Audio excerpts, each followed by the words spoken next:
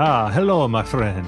It is I, the beloved explorer Ventura de Veilguard, your storyteller and captain of the Necrona, as the Skulltenders sail across the Wonder Sea in search of the Nevermind, the final resting place of a forbidden knowledge. As we speak, the Skulltenders are sleeping below decks after facing many dangers in the white waters of the outer ring of the Wonder Sea, many of which I personally was unconscious for. They tell me we almost sail right off the edge. Can you believe it? But there is a big spar, and oh, how she quiver. And also they tell me there was a very annoying man who I will not discuss further, lest I summon him inadvertently. And after that, they say there was a big gross fish monster looking like a lighthouse, but darkness instead, if you say so. They fucked that guy up pretty bad. And then Dudu the Owl, he say, let's go into the big gray triangle. I say, hey, it's all the same to me. And away we go, sailing into the blue water of the middle ring of the Wonder Sea. I know you ask, hey, Ventura, what's the deal with the water being a different color? And to that I say, stay tuned and enjoy the ride. When last we left our heroes, they were sailing away from the disgusting remnants of the Night House, a giant sunfish that had become a battleship full of enough parasites to fill an extremely unpopular pet store. You'd agreed to make for the gray triangle of stone on the horizon that Dudu saw because it seemed somehow calm. You'd settled in to rest after Ventura de Veilguard volunteered to take first watch. Felicity and Dudu in hammocks strung from the ceiling down in the hold. Visk, of course, completely contained by Ventura de Veilguard's bucket hat / fabric eyelid. Where is my jar? Where did that end up? I don't know. Did I lose it? It's in the cooler somewhere, isn't it? Where's the cooler? Oh yeah, the cooler's down here. I guess you could have gotten that, but you didn't, because that's not how we ended the scene. Why would I do this? You were probably just too tired. So I was so eepy, I crawled into the grossest thing possible to go to bed. Look. It scans. Been there. Who hasn't been there before? Yeah, and you know what? Maybe it would have been, maybe anywhere else, it would have been hard to sleep in this thing, but it didn't take long before the gentle rocking of the Necrona carried all three of you off to sleep, and you each fell into a different dream, because that is how dreams work. I just wanted to clarify. Usually. I mean, look, it's a weird place, but in the Wonder Sea, who knows what could happen? But you each fell into a different dream. I want y'all to tell me what those dreams are, but we're going to see who we start with. I'll be determining that. Ooh. Oh boy. Felicity, tell me what you're dreaming about. Rest doesn't come super easy to Felicity. When you have a mind that's like half full of half remembered memories and disjointed pieces of who you might have once been, your subconscious isn't like a super fun place to hang out with. So she spent a night in tossing and turning, getting a series of like disjointed images, like a Catalan youth stalking past a mirror at night. A storefront is full of luxury goods and furniture. A chip of light wood and dark sails and a contract mark acquisition. A silver knife and a blade in the darkness. Smell of vanilla, rum, smoke. Smoke from a horrid, leathery book. And finally, powerful jaws of a great animal snapping shut and churning wet. You're cycling through these images, and it's like you're seeing them in this cycle again. You're seeing the book, the storefront, the jaws, the book, the storefront, the mirrors, the mirror, the jaws. And you stop in front of that mirror again. I want you to tell me what you can see, what Felicity sees in this mirror. It's all in like gray because it's dark. She has dark vision. Mm-hmm. And we see a young Felicity Fairweather sneaking through a place that very clearly is not hers, not a place that she certainly remembers or recognizes anymore, but a place that is particularly opulent. Beautiful hardwood, gold trim, various art and ceramics everywhere. Yeah, and the image in this mirror, it begins gray, but the longer you look at it, it starts to take on more detail and color, and despite the fact that it's dark, it feels like the longer you look at it, lights start to illuminate in the room, and you see the glittering of eyes around the room, staring back at you. You look back over your shoulder, but there's nothing in the room that you're in. But the longer you look at it, just more and more sets of eyes, and you're just watching that. And then we're gonna hear let's see, Doo-Doo, what are you dreaming about? Well, Doo-Doo's dreams are about similar, stress dreams you get sometimes. But, Doo-Doo has fun because a lot of them are just kind of weird labyrinths and stuff of old places you've been to. Your old school, your old town, your old whatever, your old shoes. And so you just... I'm just in one of those places, a labyrinth of places. It kind of feels like an office, but there's other people there, and they all have my head. So I'm in like some kind of meeting. It feels official, and someone's telling me something, but it's. I'm not really paying attention to like the meat of the meeting. I'm sort of just realizing that I am. Somewhere, and then it kind of hits me when I look at it. I'm like, this is weird. I've never had a meeting with myself before. I kind of understand that I'm dreaming. Yeah. And Doo-Doo gets a little lucid dreaming action. And what does Doo-Doo do? Doo-Doo does what Doo-Doo's always done. He goes straight for the closest Doo-Doo and starts making out. Yeah, like heavy petting, like levels of just like, oh, I'm in a dream. Whee! And he just goes straight to the first Doo-Doo, and he's just making out. The Doo-Doo that's at the front, who had like his notes for the meeting, like says, all right, now we're going to move on to new business. Holy crap. That's hot as shit. Holy crap, Lois. Fuck you. I'm doing my best here. the other Doo-Doos start to like clap. Yeah, wow. They're next if I have my way in the Doo-Doo in my lucid dreaming. Like it's just the first thing Doo-Doo goes for, Hell yeah. When you recognize your lucid dreaming, it's just like, well, I'm going to take advantage of this. I'm going to have fun. Oh, that sounds like better than what I do, which is immediately plunge myself into the scariest thing I can think of involuntarily.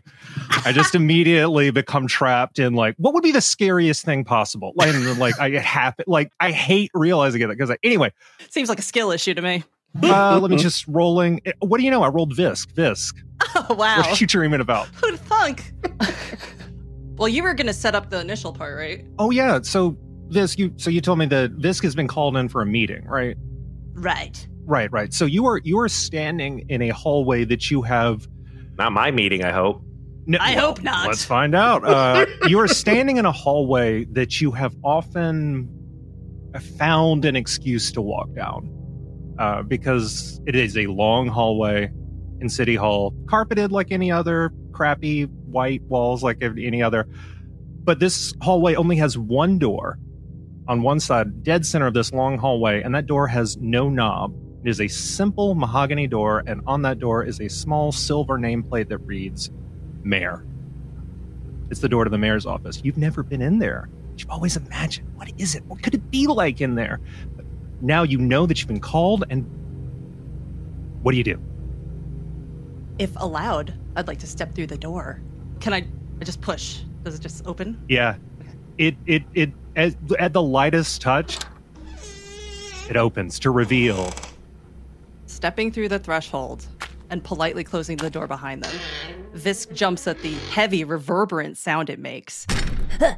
They spin their ocular organs around to see that the ordinary office door is now at least 4 meters tall, an ornately carved hardwood masterpiece depicting an uncountable mass of intertwining figures in relief, mostly bones. They seem to writhe in the light of the fireplace. Visk, feeling oddly scandalized, averts their gaze and takes in the rest of the room. The ceiling soars to heights which the fireplace illumination cannot reach. The walls are adorned with enormous tapestries, elegant bookcases, and paintings that cannot settle on one design and shift continuously in styles and subjects. On the far end of the room is a desk that complements the door in size, material, and ambiguously carnal vibe. The mayor is not seated at the desk, but is instead sitting on a comfortable-looking, dark red leather couch, which is situated fireside. The flickering light highlights the sharp, stately structure of the mayor's skull, and he's loosening his tie. The flustered feeling intensifies. You wanted to see me, sir? So, because of the way that the couch is positioned, you are inferring these gestures. You see that simple black crown floating up over the top. You see the dome of his head. You see a hand reach around that's pulling a tie, but there is no answer when you ask. There are these gestures, and we are going to snap back to Felicity. You are staring into that mirror, and the longer you look in it, oh my God, there are just so many nice things in there. There's a jeweled treasure chest. There's stacks of maps. There's silks, bolts of silk. There's like boxes that you know are just filled with valuable trade goods. The longer you look, you see, oh, I want that. And every time you look at something, another set of eyes appears elsewhere in the room, and it's happening more and more. And then the eyes are starting, you look at your paws, and the eyes are starting to sprout on the backs of them and stare up at you. And these eyes are opening up your arm and on your shoulders and on your chest. And you see yourself in the mirror as your body becomes just consumed by these eyes. Oh, fuck. It sucks. What do you do? I bring my paw to the mirror. I touch the mirror. Okay. Make a dexterity saving throw to see whether you fall out of the hammock. 8. Okay. So you are definitely so you reach out a hand and you're so agile. It just like pulls your body halfway out of the hammock, and as you are falling, we are going to Inception style smash back to Dudu, who is now joined just like that whole room. Everybody, all the Dudus, inside out of each other. This is a fucking conga line of cloacas and beaks and zones and areas, wet feathers. Just the cum is sliding off the feathers. They have that thing that birds have to keep them from getting wet. Feathers? Yeah, that's it. Thanks. There we go. Yeah, we can cut this if we have to. Mom, Dad, don't listen to this podcast. Sorry, Mom. She said she's seen Pulp Fiction, so it's fine. Dudu, make a survival roll to see whether this is safe. Okay. Survival roll, you say? Yeah. No, damn it. 17. Oh, great. You have a good time. You are generous.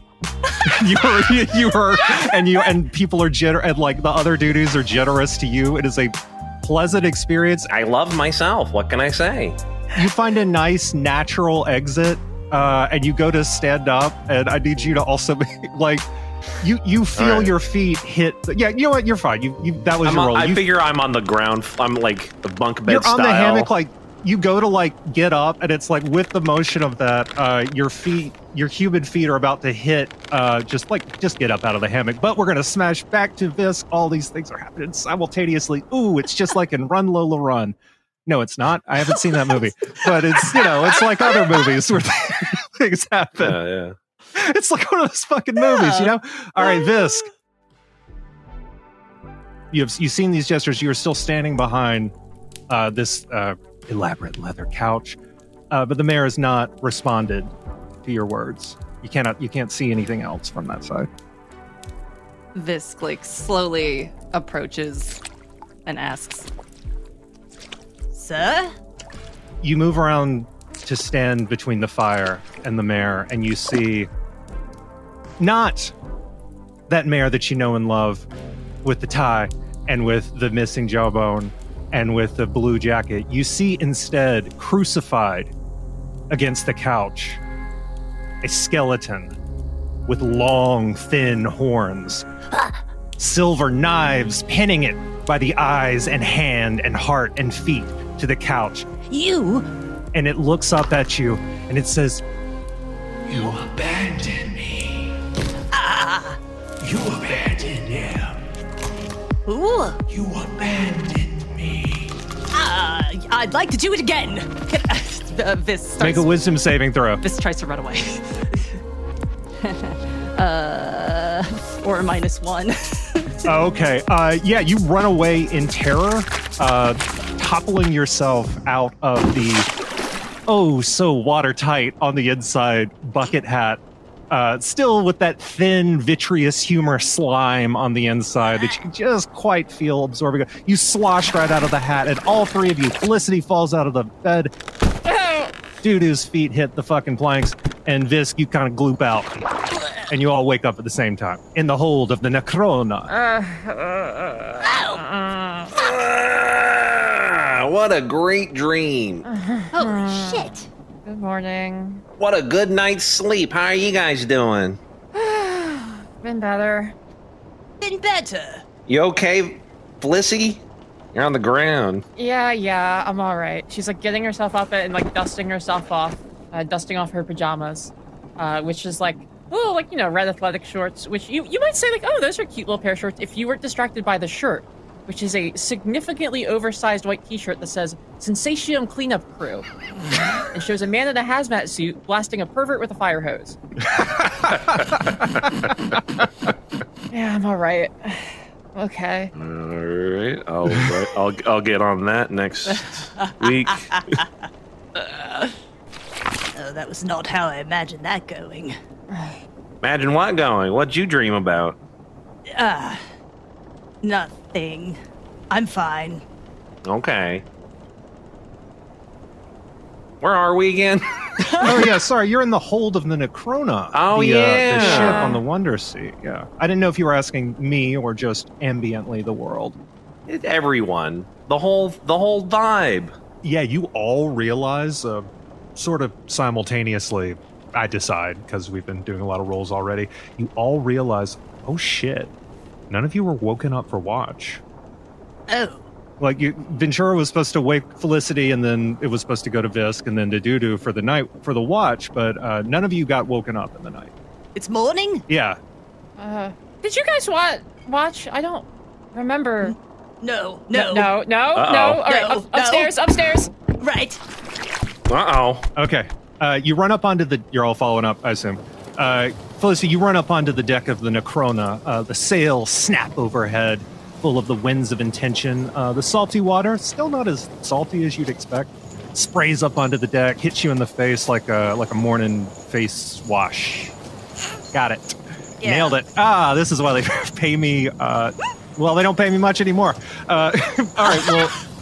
Sorry, just got fired. This is actually our first episode we're recording after the show launch, so this is a lot of fun. Yeah, good morning, my friend. Up at the wheel is big, gross eye exposed to the world is Ventura de Veilguard. Ew. Forgot about that. Visk had grabbed the bucket hat on the way up and is just going to throw it at their head. Whip it at him. Hold on, let me just make it quick. Whipping it at Performance him. roll for Ventura. Oh, fucking rolled a 17. But he ducks and just catches it, just lands perfectly. Like Charlie Chaplin style, like something Charlie Chaplin would have invented, running cameras backward to suggest. It just lands, pop on his head. It's a little gross, but he's like, good morning, buongiorno, the other Italian phrases. Vini vidi vici. Ventura, is everything okay? You never woke us up for watch. Oh, Bon Jovi to you. Why didn't you wake us up? gee, my friends, you seem kind of he's a little bit bashful.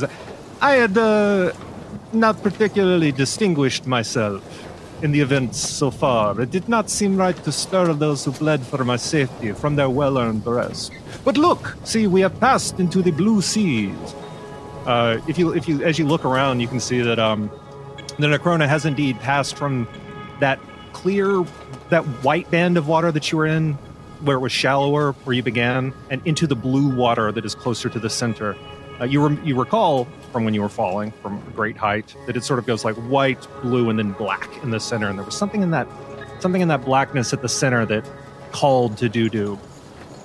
I had intended to make breakfast for us. And he gestures behind him, and there's the boxes and plates and whatever you might reasonably expect. A little frying pan. He's like, I had intended to wake you with breakfast, but it's the strangest thing. I realize it has been so long since I cooked something, I could not seem to recall the right meal for such an occasion. Oh, hell yeah. Breakfast? Now that's my language. I speak breakfast. You don't say. I speak Italian. You don't say. Mind if I take a whip at it? Catalan? Oh, absolutely. Yeah, make a scrounge roll. Yay. Baby. Scrounger. Do it with advantage because there's a bunch. It is just like all this stuff. Are Italians and Catalians related? Let's pretend. Yeah, it's no. I meant Catalian. I forgot. Oh, with advantage. Yeah. I wanted this to go well, so you got advantage. Felicity, why don't you have an accent? Oh, I'm ethnically Italian, but I wasn't raised in like Italian community. Nat 20. There we fucking go. Wow. The first roll was a 3. You look under a bag of moldy bread and hardtack and just a box that just says scurvy enhancer. You like move that aside to find another box full of fresh fruit and like whatever you want. Pretty much. You rolled that well. What do you cook? What are you cooking? Well, who wants what? I got this under wraps. What would be the perfect breakfast for you, Visk? I have only recently learned how to eat, so I guess what do you recommend? How about a big fat cinnamon roll for you? Yes. I don't know what that is. Yes. You're gonna love it. Felicity, what are you thinking? Eggs Benedict, please. Eggs. I'm gonna give you the most fanciest hollandaise sauce. I'm gonna make the fanciest hollandaise sauce with all I got right here. I know you will. And Doo-Doo whips up She like rubs her little paws together in excitement. the fattest, juiciest looking cinnamon roll. Puts it big as Visk's head. Make one for me, friend. That looks great. Wow. Makes 2 Wow. as big as Visk's head. Or just kind of slices it in half and is like, you know what? Maybe this will help you. Yeah, maybe a little bit for everybody. He takes one. He has the helm in like in one hand, and the other he's just like taking huge, like driving to his fucking job, eating like a breakfast burger. Bites out, like still eyes on the road. Felicity, your eggs Benedict with hollandaise comes out on a bronze platter. Mm-hmm. Looks like it may have begun life as treasure, but it's now as this. Oh, it's still treasure to me. I perfectly poach the eggs. I make the like, you know what hollandaise sauce Didn't break tastes the like. hollandaise. The eggs are perfectly poached. Perfect, Oh. right on some toast, baby. My compliments to the chef. And for me, Oh, Doo-Doo, well, I'm taking a little bit of everything and making my favorite meal, which is a sandwich with everything else in it.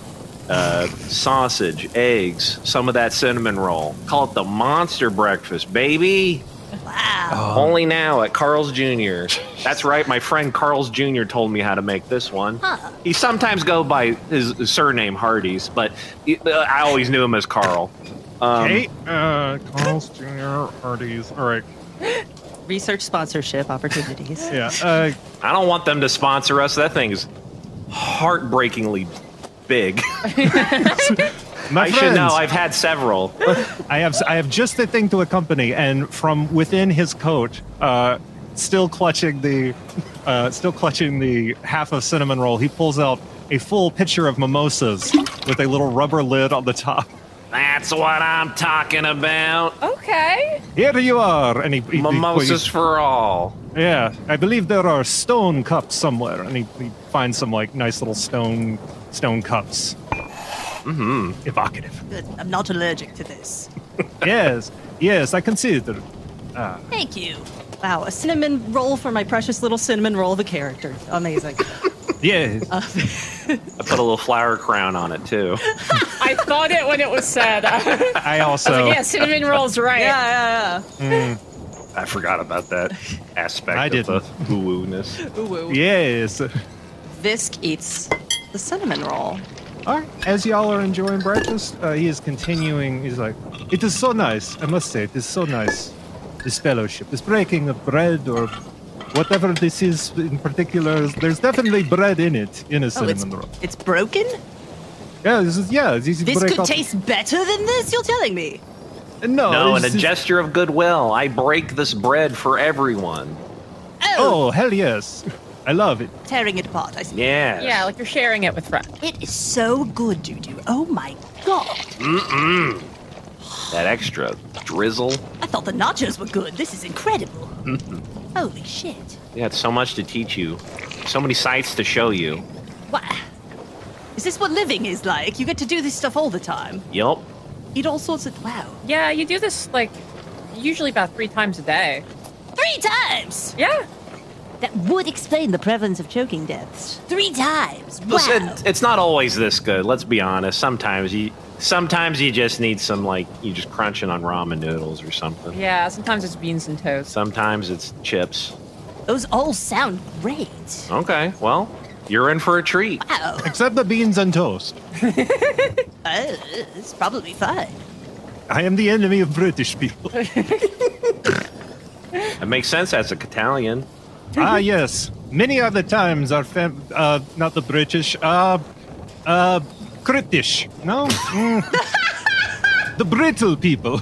The Great boo Brittle. British. The boo British. Great brittle. Brittle's good. Thank you. So, food is good. Dreams can be good too. Beg pardon. You, According to Dudu, you had a good one. I haven't had a good one yet. It's a pretty okay one. Yeah. They make good ones. you had dreams. Wonderful. They make good dreams sometimes. Vincent did say something about that. Vincent said something of dreams. Oh, he said that prophecies are kind of like dreams. They're vague and hard to remember unless they involve people you know or people are fucking in it. Ah, interesting. Visk like flushes a little because there's like clay in their system from when they shook hands with the weird guy. No, that's my brother. That's not you. Don't worry. That's my brother. That's not you. It's interesting that you bring him up and you bring up prophecy. I have never. I do not dream in sleeping. I have never dreamed. My sister was the dreamer. Do you mind if I tell you? This is a bit of a story, but I will continue to steer. We are heading toward the Grey Rocks, yes? You ended it. Still got plenty to eat, baby. Yeah, we got time. Gotta watch something while I eat. Visk's mouth is full of cinnamon roll, and they're like, Hey, go ahead. Ricochet? Felicity's alternating bites and putting bites of it onto the blade of Ricochet, which eats it. Oh, delicious. Yum. Yes, please, for me. Thank you. Yum, yum, yum. Oh, hey. Hey. It's Ventura. It is! Ventura, how are you? Oh, Ricochet. I did not have time to... Oh, it is a pleasure. Oh, yeah, how long has it been? Oh, I did not... Before I was... Look what you did. Now this is the rest of the episode. jeez. No, it's... I don't want to... I know. She's... Yes, you know, I'm... you know, you work where you can, you know. You find the work you can get. It is funny that you bring up dreams, that you bring up prophecy, and that you bring up that sword. For you see, when I was a child, my sister, Vesper, I've told you of her, I think. We, you met my brother Vincent in a fashion, yes? Yes, Sorta. Yeah. You met his his incredible mechanism. yes. My sister, when we were children, she would have nightmares. You see, night after night, the same dream. Our grandfather breaking down our door, killing our parents, attacking us in our room that we shared together. It was absurd. Our grandfather, he was such a kind man and so frail, with the many quiet weaknesses of old age and a life well lived. And when he died, I hoped, I confess, I felt some relief, for I thought my sister would be free of these dreams that plagued her. But Vesper's nightmares only grew worse. Our parents were patient, but I confess I grew irritated, being woken every night by her screaming at nothing. My brother, Vincent ignored her, stuffed his ears, and but the week after our grandfather died, woken again in the middle of the night by her screams, I shouted at her, "He's dead! You don't have to be afraid anymore!" And I was shouting at her, shouting at my crying sister's face when my father's body comes crashing through the bedroom door. What can you do? Followed by, of course, my grandfather. What can you do? What can you do? It had It been a week. happens. It had been a week. It had only been a week, but But he died. yes, a week before. But it was still him. Who was throwing these bodies at the door? Well, no, see, he was the one who was moving. Oh, necromancy, right. Yes, perhaps I tell the story, yes? Greek traumatic tale. Yes, it was not him. It was his corpse, pierced by these hideous shining strings, twitching like a dying fish on a hook, like a. I know I just told you just to not talk, but this would be a great time to chime in dramatically. Oh, well, wow. You already said Yeah. dying fish on a hook. What do you want? Yes, this is not quite like a fish. It's a- Strings? what's the word? What's the word? The creature on the little man. Oh, The little Marionette? marionette. Yes. Puppet? There we go. That was it.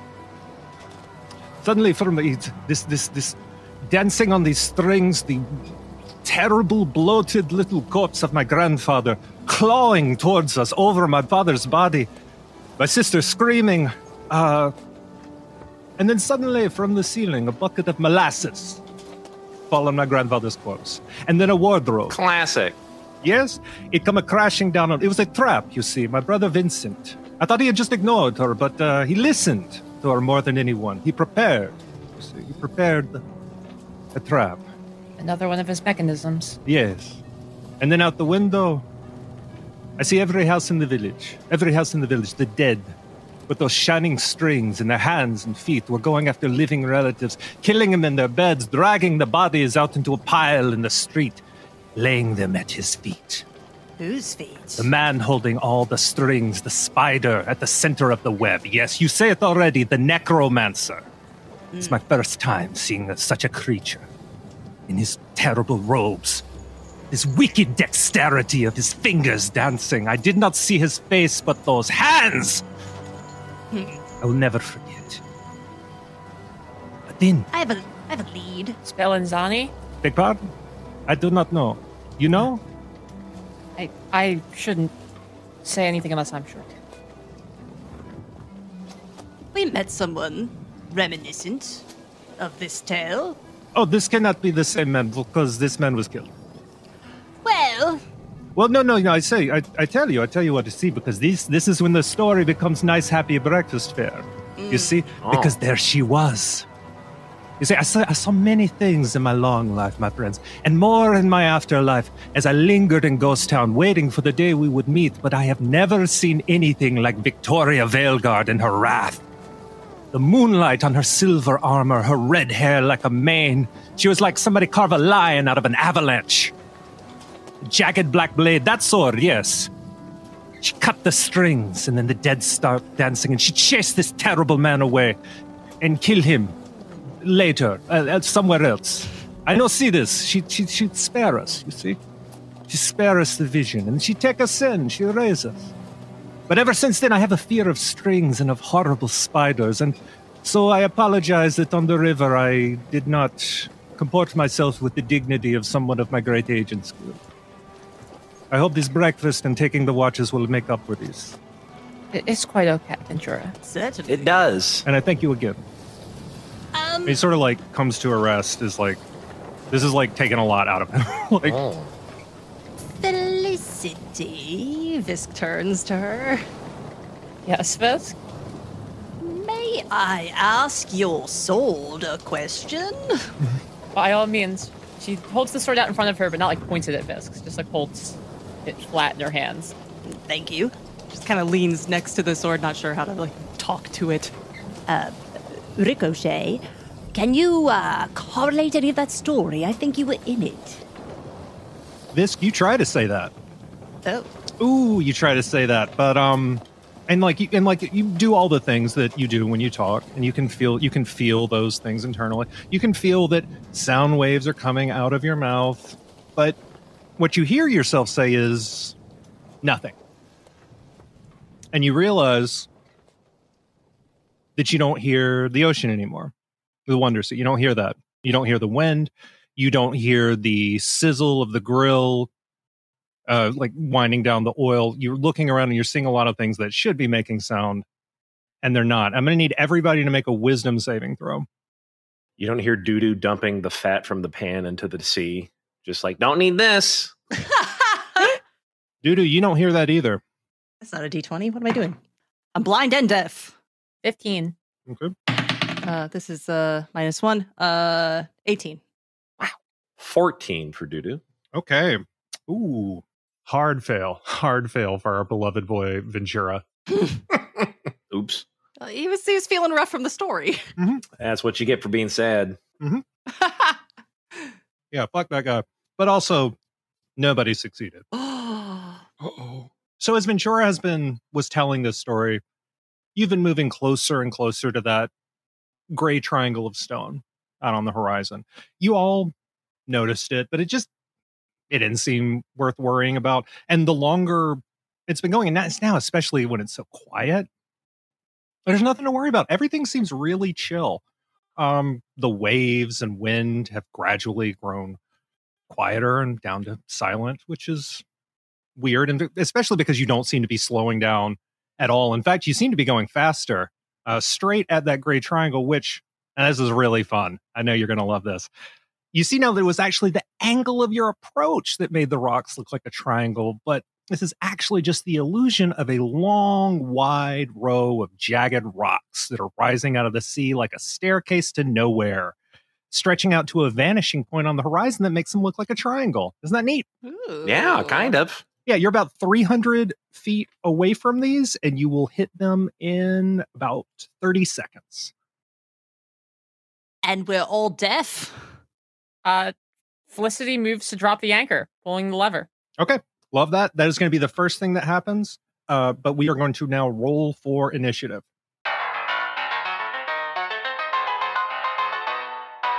Shit. Are we all deaf? Yeah, I guess we'll find out right now. Oh, yeah. It's 13. Oh, wait. Plus 1. 14. Dirty 20. 14 again. Ooh, we tied. What's your dex bonus, Doo-Doo, and what's your dex bonus, Vis? 1. 2. Okay, Doo-Doo goes first. That's how you do that. Last. Felicity goes first, then Doo-Doo to me. Oh, perfect. That ended up really well. Now I don't have to do a special extra round. And then Ventura did not go so fast. Where's he? Grandpa got him. That's what happens when grandpas get you. Yeah, this is what happens when you try to process your trauma. Yeah. Mm-hmm. Not on my fucking podcast. Just don't, yeah. It's more sustainable that way. Just don't. Yeah, exactly. Yeah, you just keep standing on a taller and taller pile of your own unprocessed trauma until you are king of the world. Exactly. Until you can see over the horizon. You push it down like a trash can you don't want to take the trash out of yet. Yeah. Yeah. Felicity, it is your turn. You can take, you said, I believe you wanted to... Pull the lever to drop the anchor. Yeah.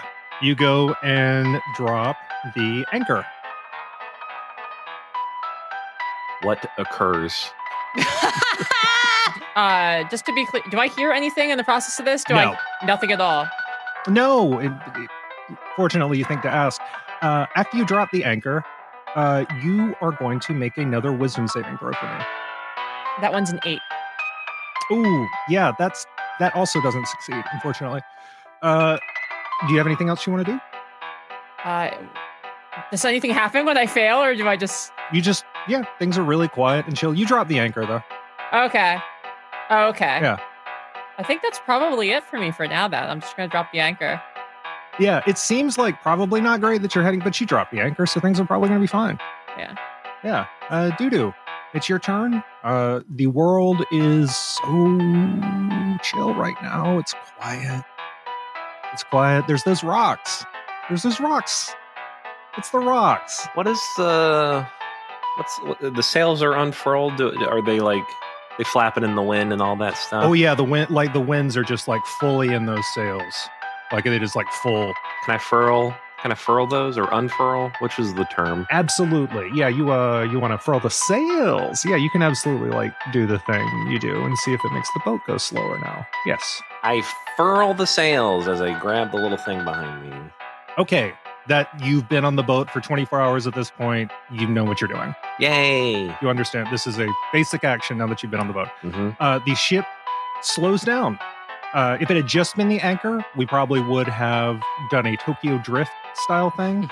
But because you have furled the sails, the ship is now slowing down significantly. Can I do one more action? Absolutely. I would like to go towards the steering wheel. The helm, yeah, the helm. The steering wheel? Yeah. Ventura is at that. It's just like a little... Oh, he's at that. What is he doing? He is like... He looks like he's like miles away. He is staring He is staring at something.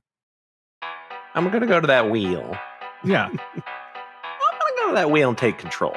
Just put my hands on it for a bit. You see his mouth moving, and he is like struggling against you. He's like looking at you and like saying something. But I'm going to need you make a wisdom saving throw, doo-doo. Okay.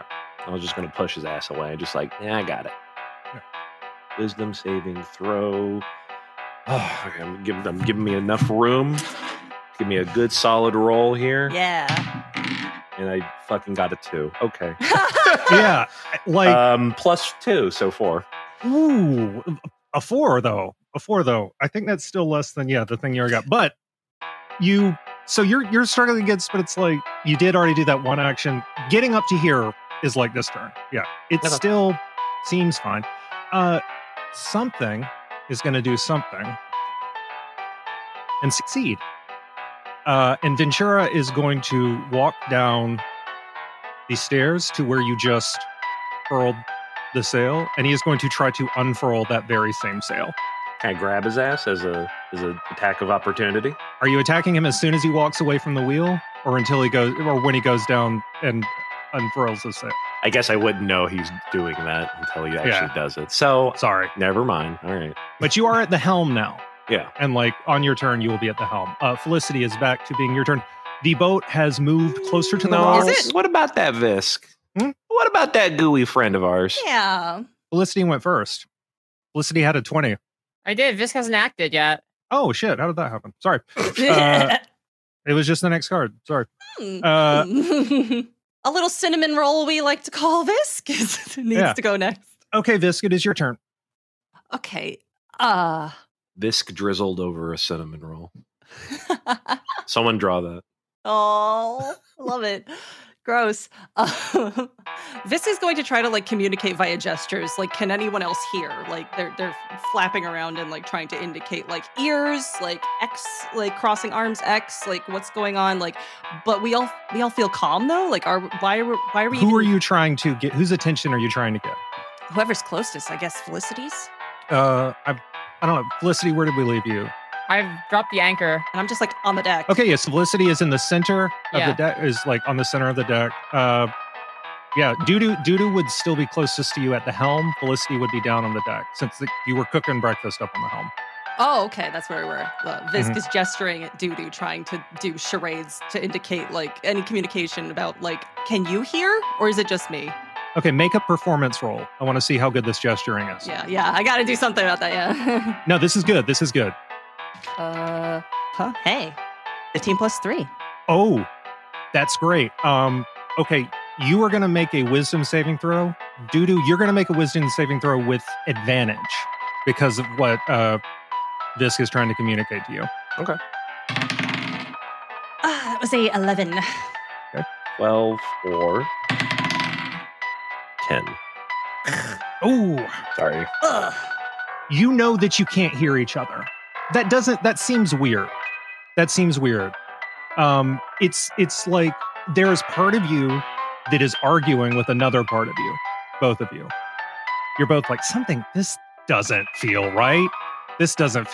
But there's another part of you that's like, it's fine. And it is almost drowning out your own internal monologue, not with anything specific, just like almost like a blanket being pulled over your mind, trying to like put you back in bed, and you're having to push against that. It's if somebody had ever been like in withdrawal from their ADHD medication, it feels a lot like that, where you're just having to think through like you're walking down a wet beach in like heavy socks. It's just like every step is mentally, it's getting harder and harder to think. But there's another part of you that's pushing against that. Dude, what's up? Since Visk was trying to like talk to me, and all I can do is just be like, huh? What? Can I relay an idea at the very least to her, to Visk, sorry, through the same kind of miming gesture? Yeah. Or is that like a turn? I had to wait for talking is a free action. I think that this gesturing is now taking the place of talking because Visk did really well with their gestures. They have established a shared language now, and you two can just do that freely now. So you can communicate as long as you're looking at each other. Dudu puts his hands up, and like the what kind of thing, like just like basically pointing back, like can't, don't know what. But then like sees the unfurling happen, and then just like points to Ventura and then Visk and be like, can you get that guy? Can you get that? If possible, I'd like to like scoot down there, slime down there real fast and do something. You still have movement, yeah. Okay. I would like to scoot down there and try to tackle Ventura. That's going to be, that communicate, the first attempt to communicate with Dudu, because you forced those rolls, was your action, so that would be a little bit too much, but you can get up to him. You can get like right there. Okay, I'm going to try to get between Ventura and the sails. He's like there fucking with it, but you are distracting him. It is going to be harder on his turn to do that. Felicity, it is your turn. Where's the sail in relative to the lever I'm pulling? It's on the side, so it's like 5 feet away. Okay, all right. And I would see everyone moving around, so I would see everybody going to the sail. Yep. In fact, make a perception check real quick. Yep. 21. Okay, fantastic. So let's go. Okay, that's actually, I was just going to say that you saw well enough to have sort of like joined in the shared language, and now you can communicate visually. But I think that for that role so well, I want you to, like Dudu, I want you to make a wisdom saving throw with advantage. Okay. One of us has got to get out of this. A 7 and a 10. Okay. That doesn't succeed. Not yet. Yeah, not yet. Yeah. But now it's your turn. But a nat 20 on fucking breakfast, huh? Yeah. Yeah. You should save them, really. The most important role of the episode, breakfast. How big of a guy is Ventura, would you say? I think it's like tall, like explorer type, like sturdy. Big, sturdy, stocky guy. All right. Yeah. Well, I see him trying to unfurl the sails, and obviously we're trying to avoid that. I don't know why he's trying to do that, but it certainly seems like a bad idea to me as someone who just dropped the anchor. He actually looks like he's whistling to himself, although you can't hear it. He's like just like going about his business, like he's just like, what an adventure. I don't think I would have much luck trying to muscle him, considering he's larger and most likely stronger than me. I'm going to try to sweep his legs. Okay, excellent. Make an unarmed attack roll, which is a D20. You do not have a proficiency. Oh wait, you have your cat claws. I have my claws. Make it like that. Same thing. All right. 19. Okay. Yeah, that'll do it. Make it. Yeah, make it like roll your damage, which I think is like a D4 plus. D4 plus 3. Yeah. Max damage to Ventura. 6. 6? Yeah. Yeah. You kick out a foot. You've got boots on, right? Yeah, I got boots on. You swing. Yeah, you catch. You like hook it around his foot, and he goes down pretty hard. You don't hear it, but you feel it as you feel a lot of pain on your leg as all of his weight like comes down on your leg, and that pain. Let me just check something here. Saving me a lot of trouble as the audio editor. This is a lot of not sound effects. Yeah, I was thinking that what we would do for this would be like the music of like a silent movie, like. Didn't know it'd be so goofy in nature. Yeah. You're gonna take 1 damage from Ventura falling on your leg and sweeping him. But because of that 1 damage, you're going to make a wisdom saving throw that is going to be easier because of the pain. Okay. You were damaged by something other than the source of whatever this is. 14. Yeah. What do you know? That does it. I was still looking forward to a crit fail. That would have been really funny. That would have been really good. I should have lied. Broke your leg immediately. You realize it's like this had seemed like silence. This had seemed like nothing was making sound. But now you can kind of hear the difference, and what you are hearing is the loudest white noise you've ever heard. It is blocking out everything. It is like the sonic equivalent of an extremely bright light. But it doesn't change the color of anything, but it is just muting everything. There is something like the slightest little hiss rises up like a knife into my back from Jess for this whole fucking sequence. I was gonna say the listeners are gonna love it. Yeah, it's gonna be great. I'll do my best. I have faith in you. So you hear, and you can, looking over the side of the ship, which is drawing closer to those rocks. Not as fast as it was. You see her. You see something rising out of the water just past where the rocks begin. A woman with her mouth wide open, too open. Freaky style. Slightly wider than you would expect. You know, like a gross mouth. Her arms are raised up over her head in exultation, and long aquamarine hair spills down her back like a cape, interwoven with starfish and seashells. She's moving her mouth and body in the clear posture of somebody who's just like singing their lungs out. And that is where all of this white noise is just coming out. And you remember from something in your not quite remembered past, you know that this is the song of the Silence.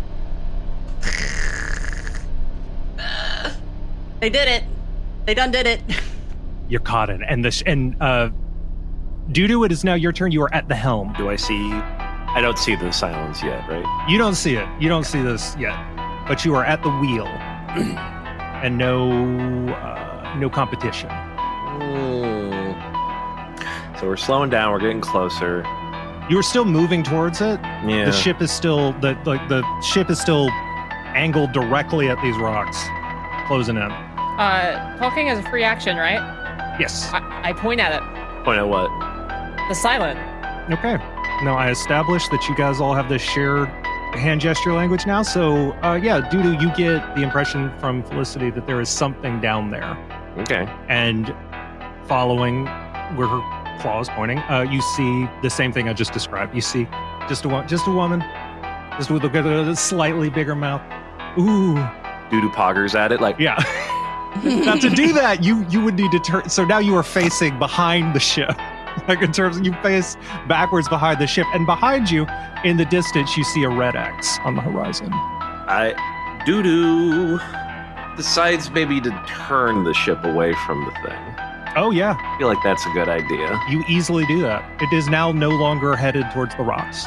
It is moving at an angle that will take it parallel with this like corridor of rocks, but you are no longer charging directly towards them. The ship is slowed down. You have turned it. You guys prioritized not crashing into the rocks. Good job, team. So, yeah. Okay, so I'm doing that, and then as an action again to talk, I point downstairs. I hold a circled hand above me, and then point a finger inside the hand that looks kind of gross.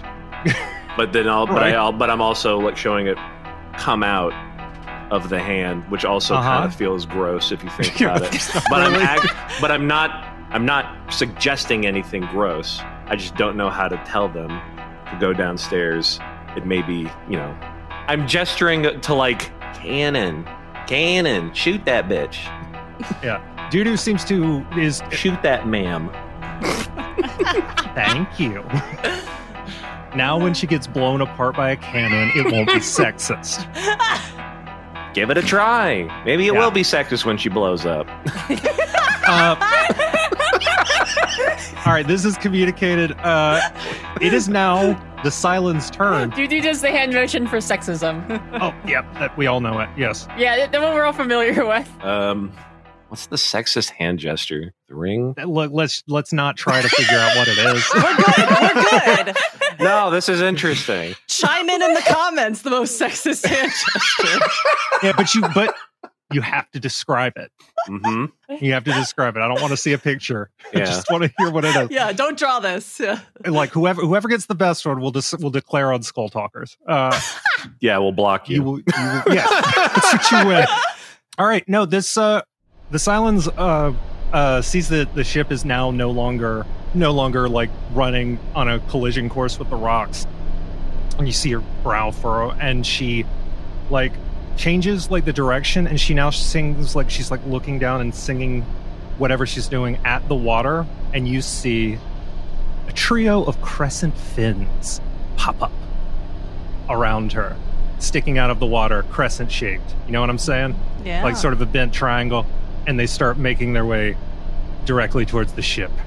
So I just got to put some more things in here real quick. Some more puns. Trying. No. I'm desperate. Like shark, silent shark, static shark, static shark. Like shock. I was gonna say great white noise. Did I do it? Oh, that's good too. That's also good. Yeah. These are all good. These are all good. Are we nailing it? Did we get it? No, I mean these are good. This is not what's happening, but it's like it's good. Damn it. Could have been. Where were you yesterday or this morning? Editing the show. Oh, right. That's it. These crescent fins pop up from the water around her and start making their way directly towards the ship. They close the distance, all three of them, about halfway. It is Ventura's turn. He is on his ass. He is... he rolls actually pretty well. He shakes his head and he like looks around and Tara, and he's like talking. He's like gesturing with his mouth. He's like, and he what are y'all are doing? You're just wait. Who's near him? I am. I'm. Oh wait, you're on the floor maybe from tripping him. Yeah, he's actually on top of Felicity's leg. Yeah. I think. From when you did a back. Was I knocked prone as well? Well, you held back and pressed A to do a sweep kick. I did. He landed on your leg. I would say probably you're prone. Yeah, You'll okay. probably have to use half your movement to stand up. He is, however, going to like grab you by the shoulders and try to shake you. That's it. That's the sexist hand gesture. Shaking a woman. Yeah, that does do it. Yeah, that actually does it. Felicity, you are now. Whatever he is trying to communicate, you get that shit is fucked up. Something is really violently wrong. But you already looked over the side, so you knew that. So it's the most sexist gesture because a man is shaking you by the shoulders and yelling something at you that you already knew. Yeah. Yeah. We figured it out. And that is, he is going to kind of like glance around, and he is going to go up to the side of the ship, and like his eyeball starts glowing. Sure. He reveals his hat, and his eyeball just starts like glowing. Visk, it's your turn. Gross. Visk is going to see if they can talk to Jude. Oh, interesting. Oh. Because that's all mental. Jude, can you hear me? Yes. Oh, okay, great. Do you have any idea what's going on? I can't hear anyone else. Right. This is weird. Hold me over the side. The cat was pointing at something.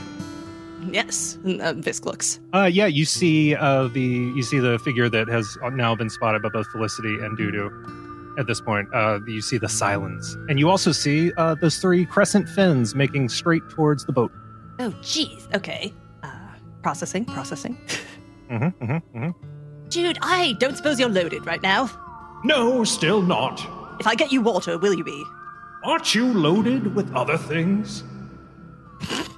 Yes, but I used a lot of my better spell slots. Perhaps try one of your many spells that you can cast at will, you cop. Oh!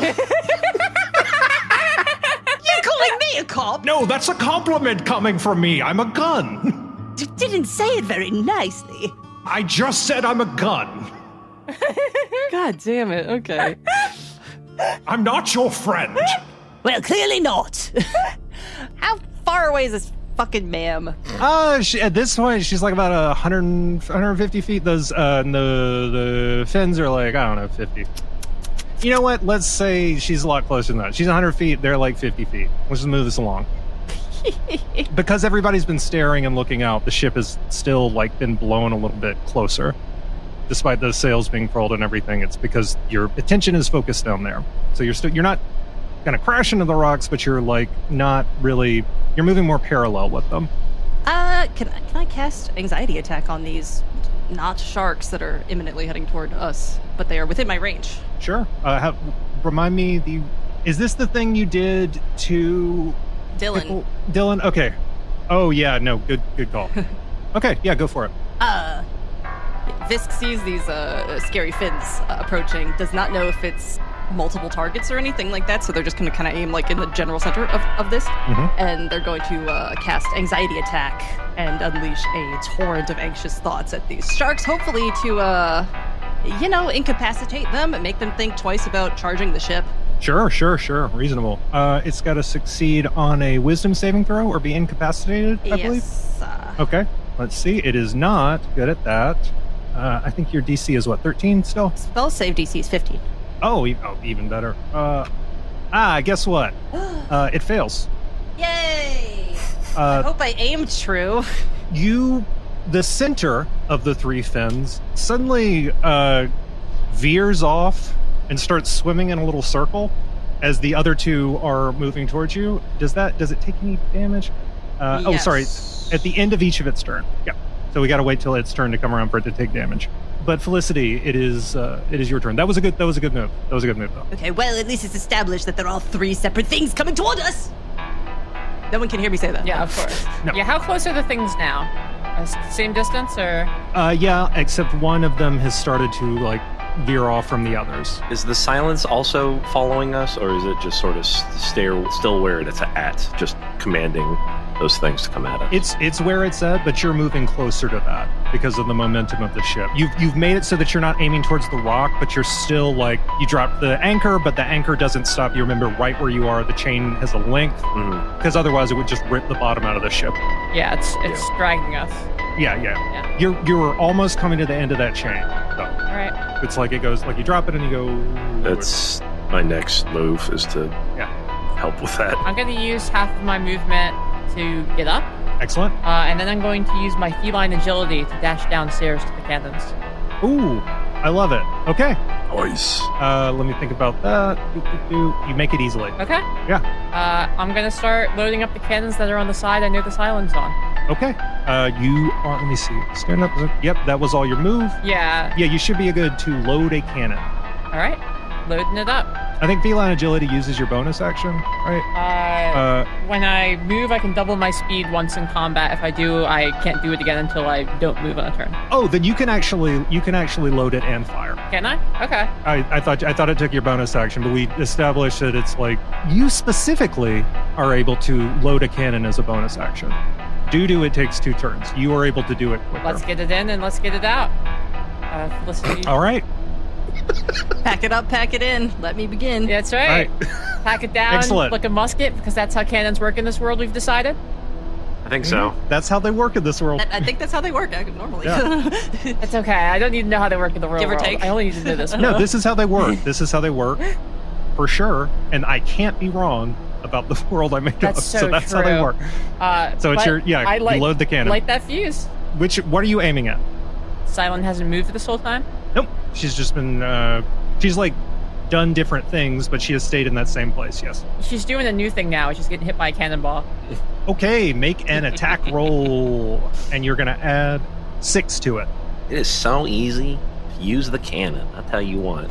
And add your dexterity. Okay. Sorry, add your proficiency, because you have proficiency with I'm cannons. just going to find a cannon when we get back home. Carry it on your back. You're a chufty lad, you can do it. 15? Oh, yeah. Yeah, that'll do it. That'll hit. Yeah, it's like I gave you a cannon. It's fun. Gonna use it. I like it. I know. It's my turn to cannon. This is so fun. So, yeah, you hit. Roll quite a lot, if I recall. Yeah, it's like a bunch of dice. Yeah, roll 8d10. 8d10? Yeah. Okay. This is almost unfair, but alright, whatever. I mean, we're dealing with a lot of random bullshit, so it's like, well... Not everything is going to be attacking from the side of the boat. But it's also like, That's 46. don't fuck... 46? Yeah. Good lord. That's actually like, I know we're laughing, but that is only a little bit more than the health that this thing has. So raising her hands up high, the Silence throws her head back to open her mouth even wider, and it swings. You can see the top of her head start to swing back like an anaconda, and then it's like you can see the if it were drawn by that pervert who does Dorohedoro, you would see like the ridges of the top of her mouth, but instead you can't quite make that out. But that is exactly where the cannonball hits as her head explodes, and suddenly you can hear a lot of stuff. You hear the second half of the explosion, and you hear the wet meat of the Silence raining down on the gray stone around. You hear the whip of the wind in the furled sails, so you don't hear it quite as much as before. You hear the water rushing up against. You hear Ventura de Villa screaming like, "It's a Silence! We must kill her!" And okay, all right. As I say, I understand it is unnecessary. Fine. Good job, whoever. You hear the tail end of the Dudu's long fart. I thought I was safe. That's not fair. Hold on a second. It's like when there's a loud scene in an action movie and you go like, holy shit. You like quiet down in the theater. Yeah, that happened to me and Taken. As the smoke billows out of the cannon and a little bit of it is in the cabin with her, Felicity takes a deep breath and sort of sighs contentedly. Yeah. And the smell of cannon smoke kind of filling her nostrils, and it is a familiar, pleasant, and the satisfaction of victory is almost intoxicating. It's like roasted coffee. Now, you say victory, but we are still in initiative order. Oh? Yeah. Shit, that was my next fucking question.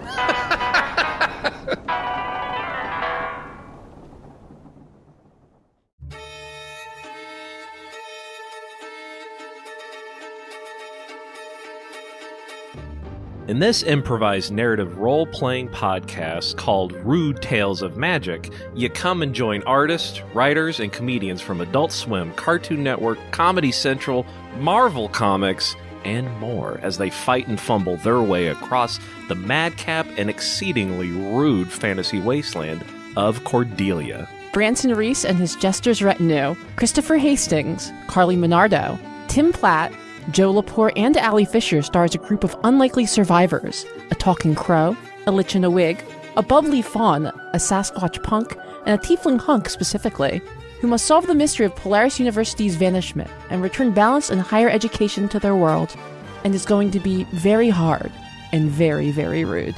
Shut the fuck up. I want to talk about Rude Tales of Magic. No me. I'm T-posing from space. Just shut up. I want to talk. Wait, let's talk about Rude Tales of Magic.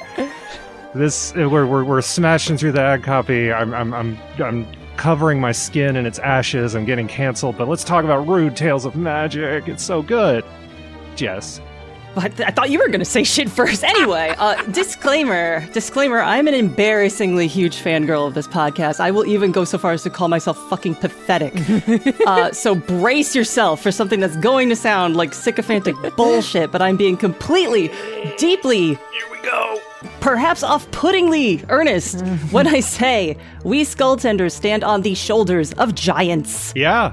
It's fine, it's all right. Like it's pretty good, Yeah, obviously, it's great. It's fucking great podcast, guys. It's so funny. Oh my god, Branson and I, brothers of the soul for sure. Just same type shit. DM Chris. Oh my god, it's Dr. McNinja Chris. Are you kidding me? We're talking about Deadpool Chris. We're talking about Gwenpool Chris. Dr. McNinja Chris. And is that Carly Minardo, the famous animator, Carly Minardo? They got Joe Lepore, who is just the best smart guy playing a very dumb character. Just masterful. That was so good. And oh my god, Allie Fisher, just absolutely bringing the energy of like extremely good improviser who had never touched D&D before, and so everything is this like fresh, extremely weird, unpredictable thing. And oh my god, is that Tim Platt of Teeth Like Beak? Teeth Like Beak, baby. The comedy guitarist. I love him. He's so fucking And also funny. recently on whichever show Jimmy Fallon does at night. Oh, yeah. Late night with Jimmy Fallon, The Tonight Show, one of those ones. Hell yeah. Tim was on that shit. Personally, my favorite episode of the podcast is Thirsty Falls Part 2. Oh my my god, it's so heartbreaking. It just touches my soul. And I have listened to Dial E for Elf, which is pretty early on, way more times than is medically advisable. I have to recommend. They got a whole finished campaign, folks. They just finished up the Class Dismissed arc. It's like 70 episodes because they're adults. And it's, oh my god, it's so good. And yeah, listening to this podcast dropping about 4 years ago, I was like, wait a minute, they can be good like this? Yeah. They can be like this? No shade to anybody else, but there's a certain energy that, anyway. And whether you're a longtime lover of the series or a newbie to Cordelia, this tale is one you definitely won't want to miss. Subscribe to Rude Tales of Magic on Spotify, Apple Podcasts, Pocket Cast, or wherever the hell you listen to your Ding Dang podcast. New episodes drop every Wednesday. Listen or I'll kill Hazel.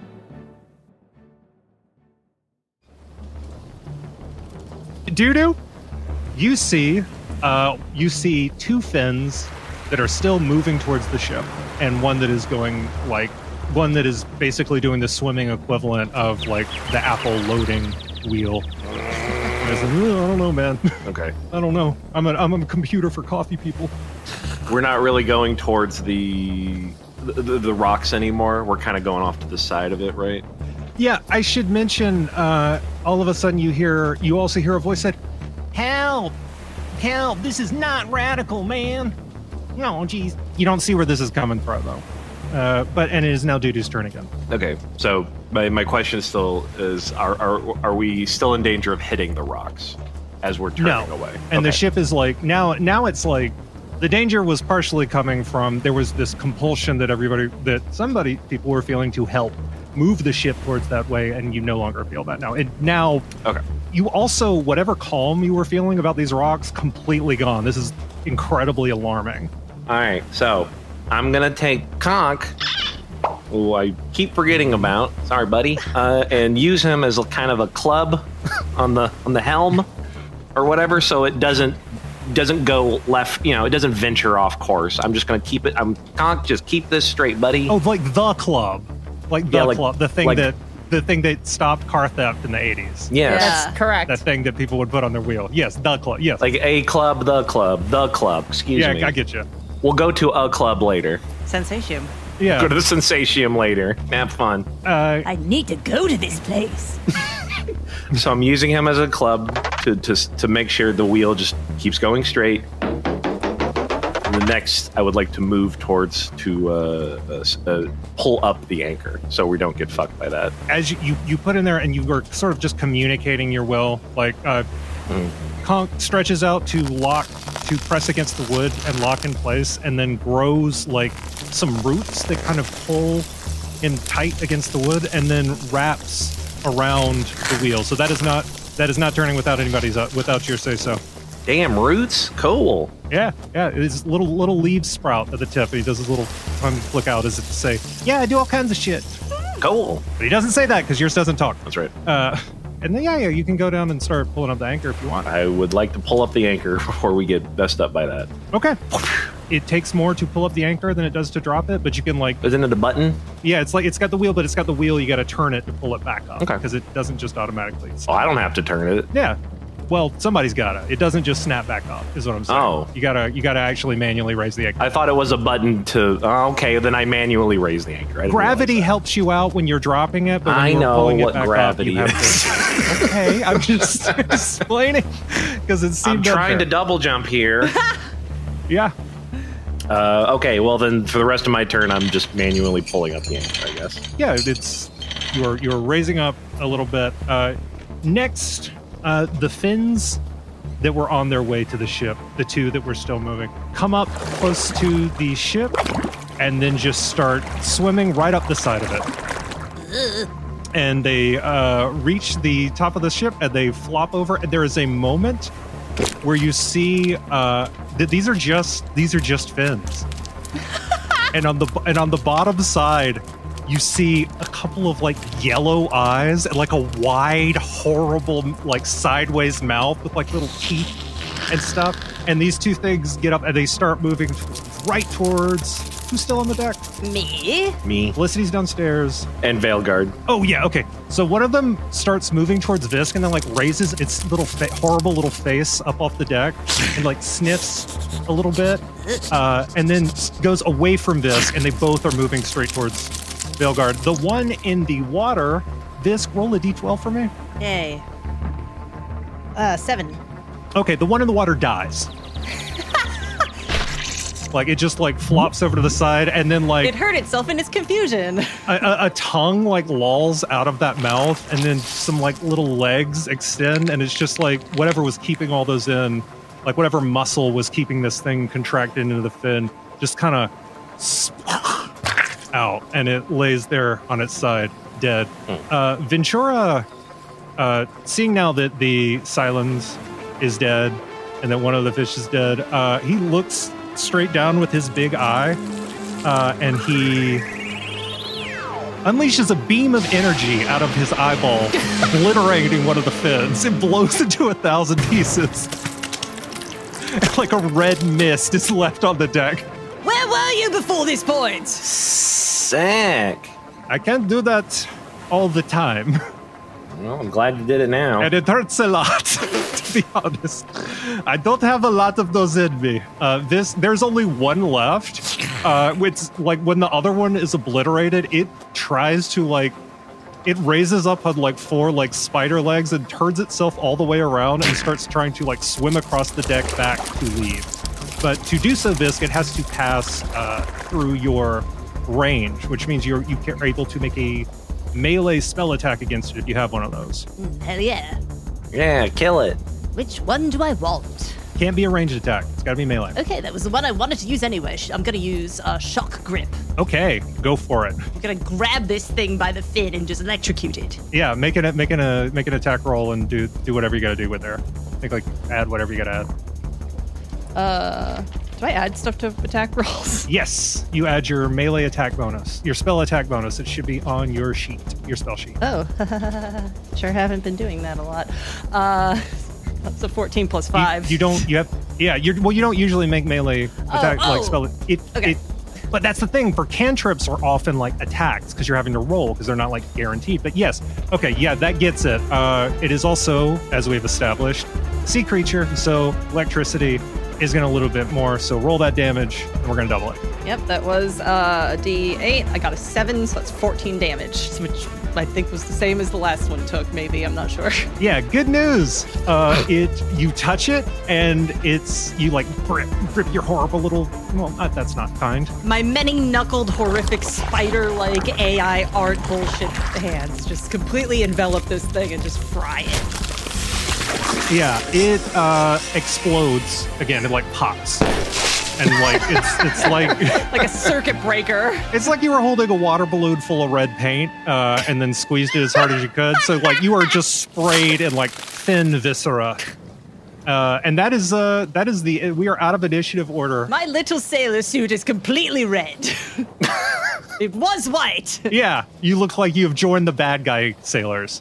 Damn it, I'm trying not to join the bad guy sailors. Did anybody shoot a beam up here? I thought I heard something down there. That motherfucker did. Point to Ventura. Yeah, he pulls his hat back on over the eye. Says, "Yes, it is. Yes, I can shoot the beam out of my eyes sometimes." That was sick as hell, man.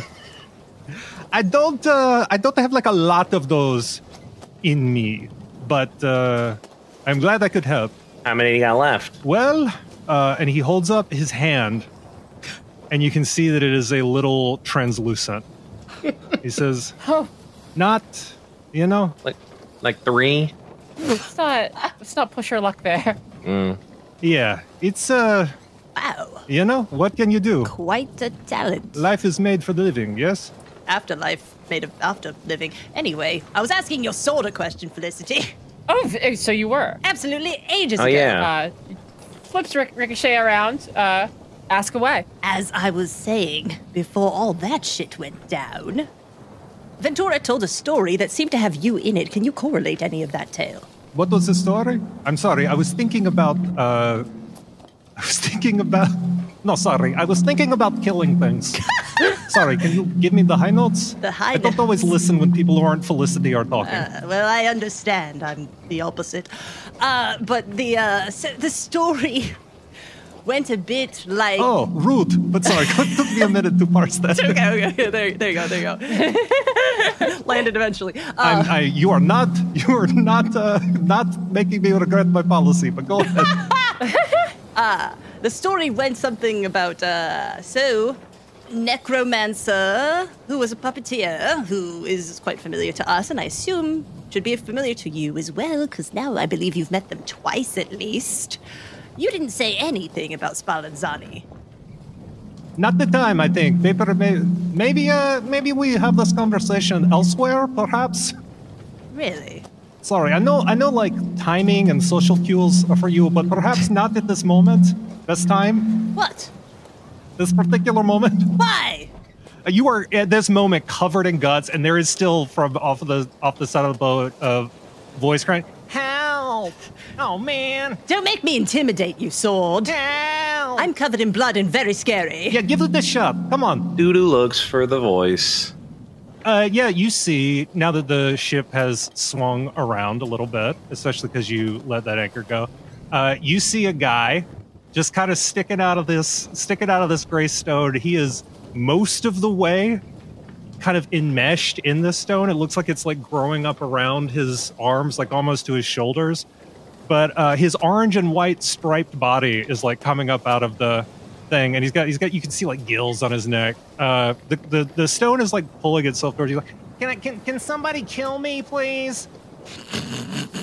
I go back to the helm, unclub conch, and see if I can't swing it over there to be like, what? Yeah, you're able to steer it up alongside. Maybe this seems like an interesting idea to do. What about that, gang? Yeah. Look, go. Glob. You know my name. Icebreaker. What is your name? You know my name. Yes. Okay. So yeah, it's not so nice when people do that, huh? Yeah, I don't do it on purpose. Okay. Well. To be mean. Okay. Fair enough. All right. Yeah, fair enough. You know what? You've earned one respect point from Ricochet. Wow! I've never gotten any of these before. Okay, I will have this conversation with you at another time. I promise. Ooh, I'm gonna redeem that respect point so hard. Yes, it is. You are issued one respect point. You can later redeem it for a plot-relevant conversation. I promise. Wow! I don't even have any of those to redeem with my own weapon. Oh, well, that's because it's a stupid gun. It sucks. Sorry, I don't like that guy. Damn. If I seem like I have an attitude towards you, it's because I'm judging you by the company you keep. Likewise. You know what? Fucking kill this guy. Come on, Felicity. Now's the time. I know. But Dude, you were pulled the ship up alongside. You see a guy. Hey, what's going on? Anybody got a chili dog? He doesn't say that. Oh, but. God. What do I see when I see this guy? You see a guy who is enmeshed into Felicity. I want you to make as you've now been called over just by the call of the plot. I'm making my way over to see what this thing is. Hello, this fella. Yeah, you see a guy who at the top. You couldn't see him before because he was on the back of one of these triangular stones that's just coming out from this place in the water. But he's like most of his body has become enmeshed in what you, Felicity, make a nature roll to see if you recognize what it is. Oh, right. And add your proficiency. I'm writing down one respect point on my sheet. Yes. Yeah. Don't forget. One respect point from Ricochet. 14. Great. So you are able to tell, as you've gotten closer, that what y'all have been taking to be gray stone, perfectly reasonable because it is from a species of stony coral, is actually brain coral. It is not stone at all. And this guy is kind of coming up out of it. It looks like his, like everything beneath his chest and both of his arms, like up to the shoulders, are just being slowly absorbed into this coral. You get a look at this guy, the orange and white striped guy, as I scroll down to my description of him, which of course reads, he's a guy with orange and white stripes. Although most of his body seems to have been absorbed into the coral around him.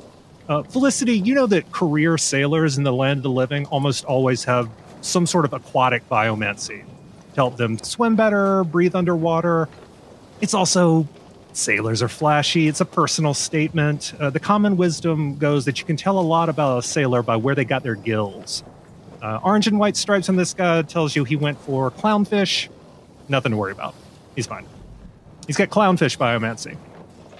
Hey, can you kill me? I've been enmeshed in this coral for so long.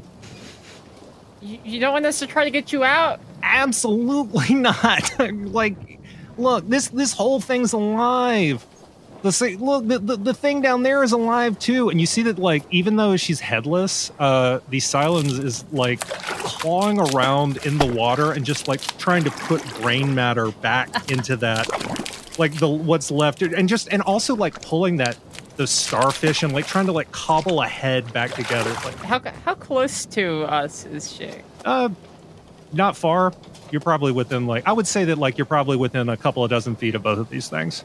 What? Okay. And the body is like, you know, trying to put itself together. It's just kind of there. You can now see that this body is just coming out from like an outcropping of the coral. You assumed fish or something below. Nah, just stone, gray stone that the top half looks like a woman with the aquamarine hair and the whole deal. Huh. But yeah.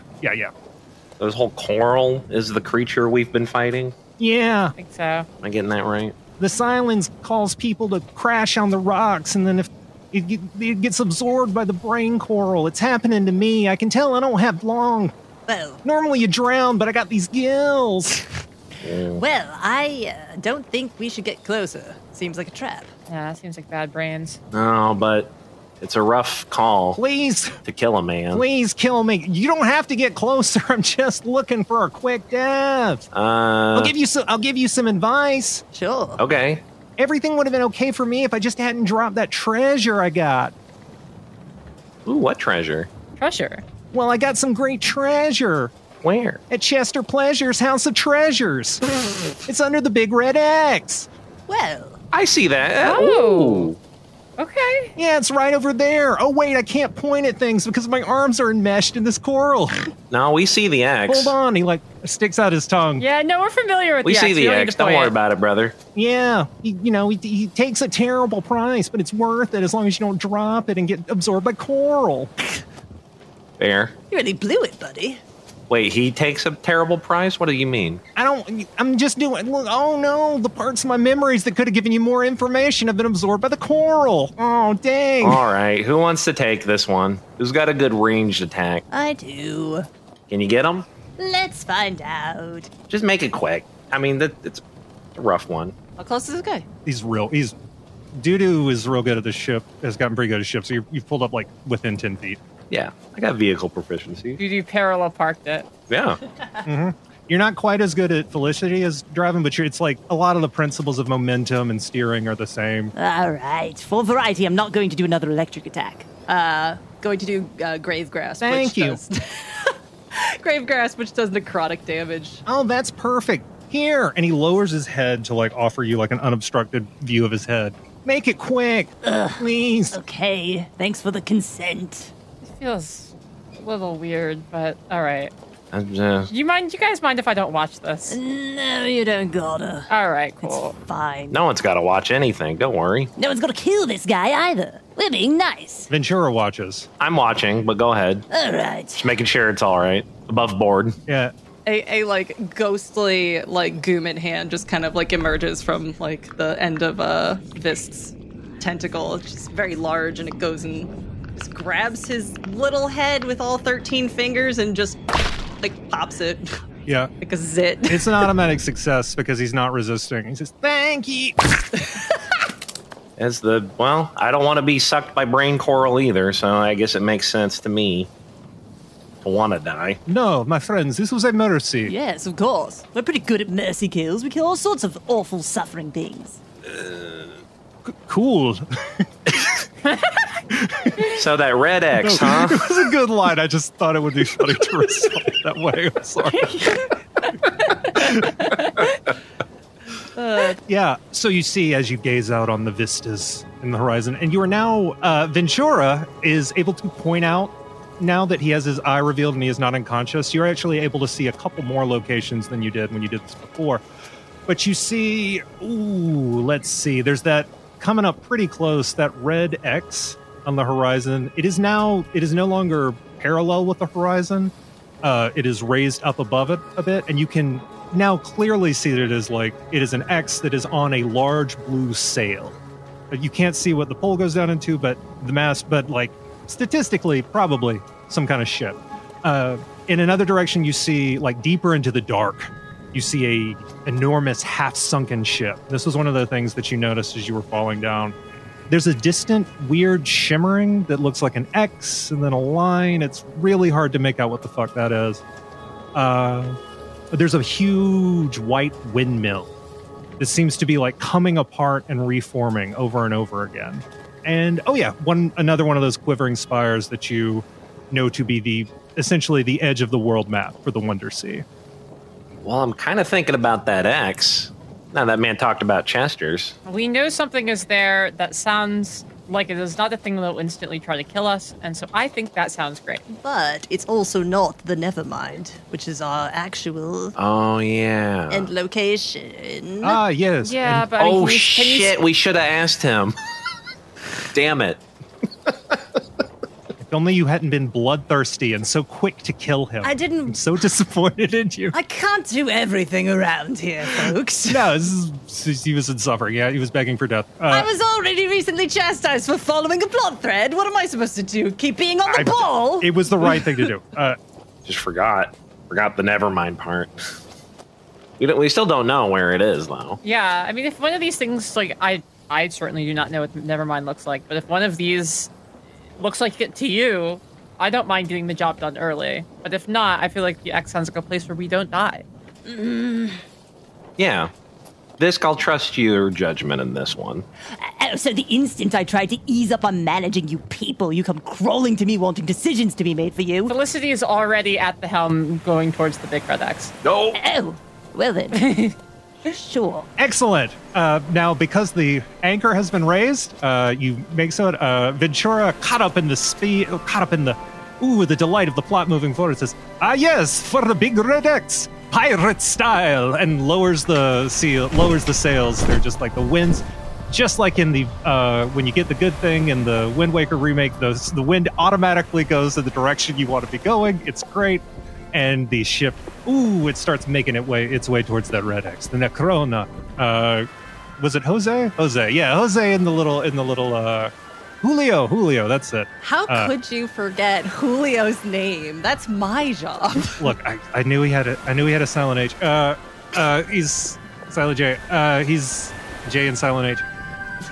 Julio and his little ship is like looking up. He's looking up at that red X. He's flaring his little crown around his throat, his neck that he's got that axolotls have. Perhaps because he's excited because their names are spelled with that X that you pronounce axolotl and you're heading towards that X. Ooh, delicious. It's delicious. You are heading towards that way. It's a big red vertical X. When you first saw it, the bottom two legs were dipped below the horizon, but as you've gotten closer, the X is rising up into the air, higher and higher. You already know it's a sail, but you eventually start to see the mast, and it is a tall mast. It is like, you know what it's like? It's like the McDonald's sign at an exit off the highway, where the McDonald's sign is like 9 or 10 stories tall, so you can see it from a long way away. It's just like that. And as you draw near, you finally see what it's coming out of. It's a treasure chest the size of a ship. Oh. And when I say treasure chest, I mean like classic pirate treasure chest. You know what I mean? I'm talking like an arched lid, iron bands, big iron lock at the front with a keyhole. It's pretty classic. Ooh. Oh boy. This is exciting now. You pull up right alongside it, and given the size of this treasure chest, that keyhole is tall enough for a person to walk through. And in fact, as you draw up close and drop the anchor, I presume. Sure. Why not? Yes. Okay, good. The keyhole swings open, and you see engraved above the keyhole door in big letters, House of Treasures. Think the Nevermind's in here? This is more like this is not It's not a fish that tried to eat me when I got here. That already puts it way ahead of everywhere else we've been. Still, I think it's a bit suspicious, isn't it? A bit too good to be true. Yeah, probably. But, Let's have fun. My friends, there were many things that were too bad to be true also. You know, that's actually a very persuasive point. That's actually a really strong point. That's true. All the things we thought were fine actually turned out to be awful. All right, you know, How could it go wrong? Yeah. what's the worst that could happen? What could possibly go wrong? How bad can it be? Felicity's gonna head toward. Do we have like a path into it, or do I need to like lay down a board or something? So, like, as you were thinking that, a like little rising up from the water, like bobbing up, like almost it's like it was has a flotation, is like a little wooden like plank that like forms a like a red carpet of wooden planks right up to the side of the boat, side of the Corona. Oh well, if they went through this work, I'm not gonna just not walk on it. And Felicity's gonna head in. I'll be following Felicity. Yeah, it supports your weight easily. I'm going dead last. I think I will stay behind with the ship, just on the off chance that something is, you know, trap or terrible or Yeah. We get you. the very manyest things that could happen. Yes. Yeah. Does not seem like a sea of kindness. No. I salute your bravery in walking without hesitation into this dangerous and mysterious situation. Godspeed, you hear a voice behind you. The three of you step into a room. I'm hesitating. Yes, but not quite enough. The three of you step into a room with no other exits that seems to match the dimensions of the ship that you saw from outside. As best you can tell, this one room is the entire ship. But there's enough in here to occupy you. Light seems to stream in from the open door behind you, that keyhole further than it should, revealing that the entire room is filled with piles and piles of dozens, possibly hundreds of treasure chests of every kind. I'm talking traditional wooden chests, but also long, thin boxes of copper, stone caskets engraved with winged snakes, small boxes covered with jewels, a tin box that looks fused shut, a golden sarcophagus with a Catalian face, a small wooden box with a turtle engraved on it, more and more everywhere you look. And at the center of them all, a single chest, not one of the larger ones, but the most prominently displayed, rests on a stone pedestal that seems to be growing up out of the wood. A bit tacky decor. Can I try one of the chests? Yeah, you can which any of it, like they're all around. I pick up the closest one to me, which happens to be the little turtle chest. Whoa. What? Should we open any of this? That's what you do with treasure chests. You can open anything you want. Hey, hands off, Mr. Birdman. What in the? The treasure chest at the center of the room, the stone platform below it falls away to reveal a man in a tuxedo with the head of a treasure chest that opens as he talks. It's got big sharp teeth and like a big gross tongue. Says, Hello there, I'm Chester Pleasure. Welcome to Chester Pleasure's House of Treasures. Can I interest you in some of our wares? Seems the Birdman's already sold. Oh, I'm sorry. I thought it was first come, first serve. Oh, it's quite all right. That enthusiasm, that desire. That's exactly what... Hold on, let me make sure I don't just sound like the mayor. Hold on. Recalibrate. Go back to that clip of Johnny Depp. You're giving him like a Kano from Mortal Kombat kind of voice. That was really good. That's all right. That enthusiasm's what we're looking for here at Chester Pleasure's House of Treasures. I'm sorry. I thought it was first come, first serve. No. We've got enough for everyone, of course. It's first come, one serve, just one for everyone. Oh. And of course, everything comes with its cost. You're the three who've been tearing it up out there on the Wonder Sea, yes? I wondered when you'd find your way to my humble abode. I was trying to make myself obvious to you. A little bit too obvious, if you ask me. Yeah, we weren't sure what we were looking at, but here we are. Suspiciously so.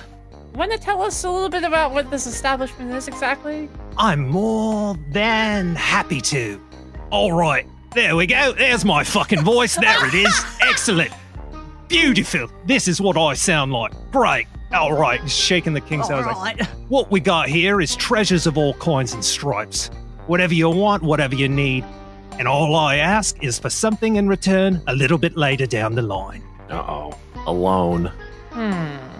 Seems vague. What are the terms? Well, it's like this. You're adventurers, right? I can smell it on you. You got the stink of destiny on you.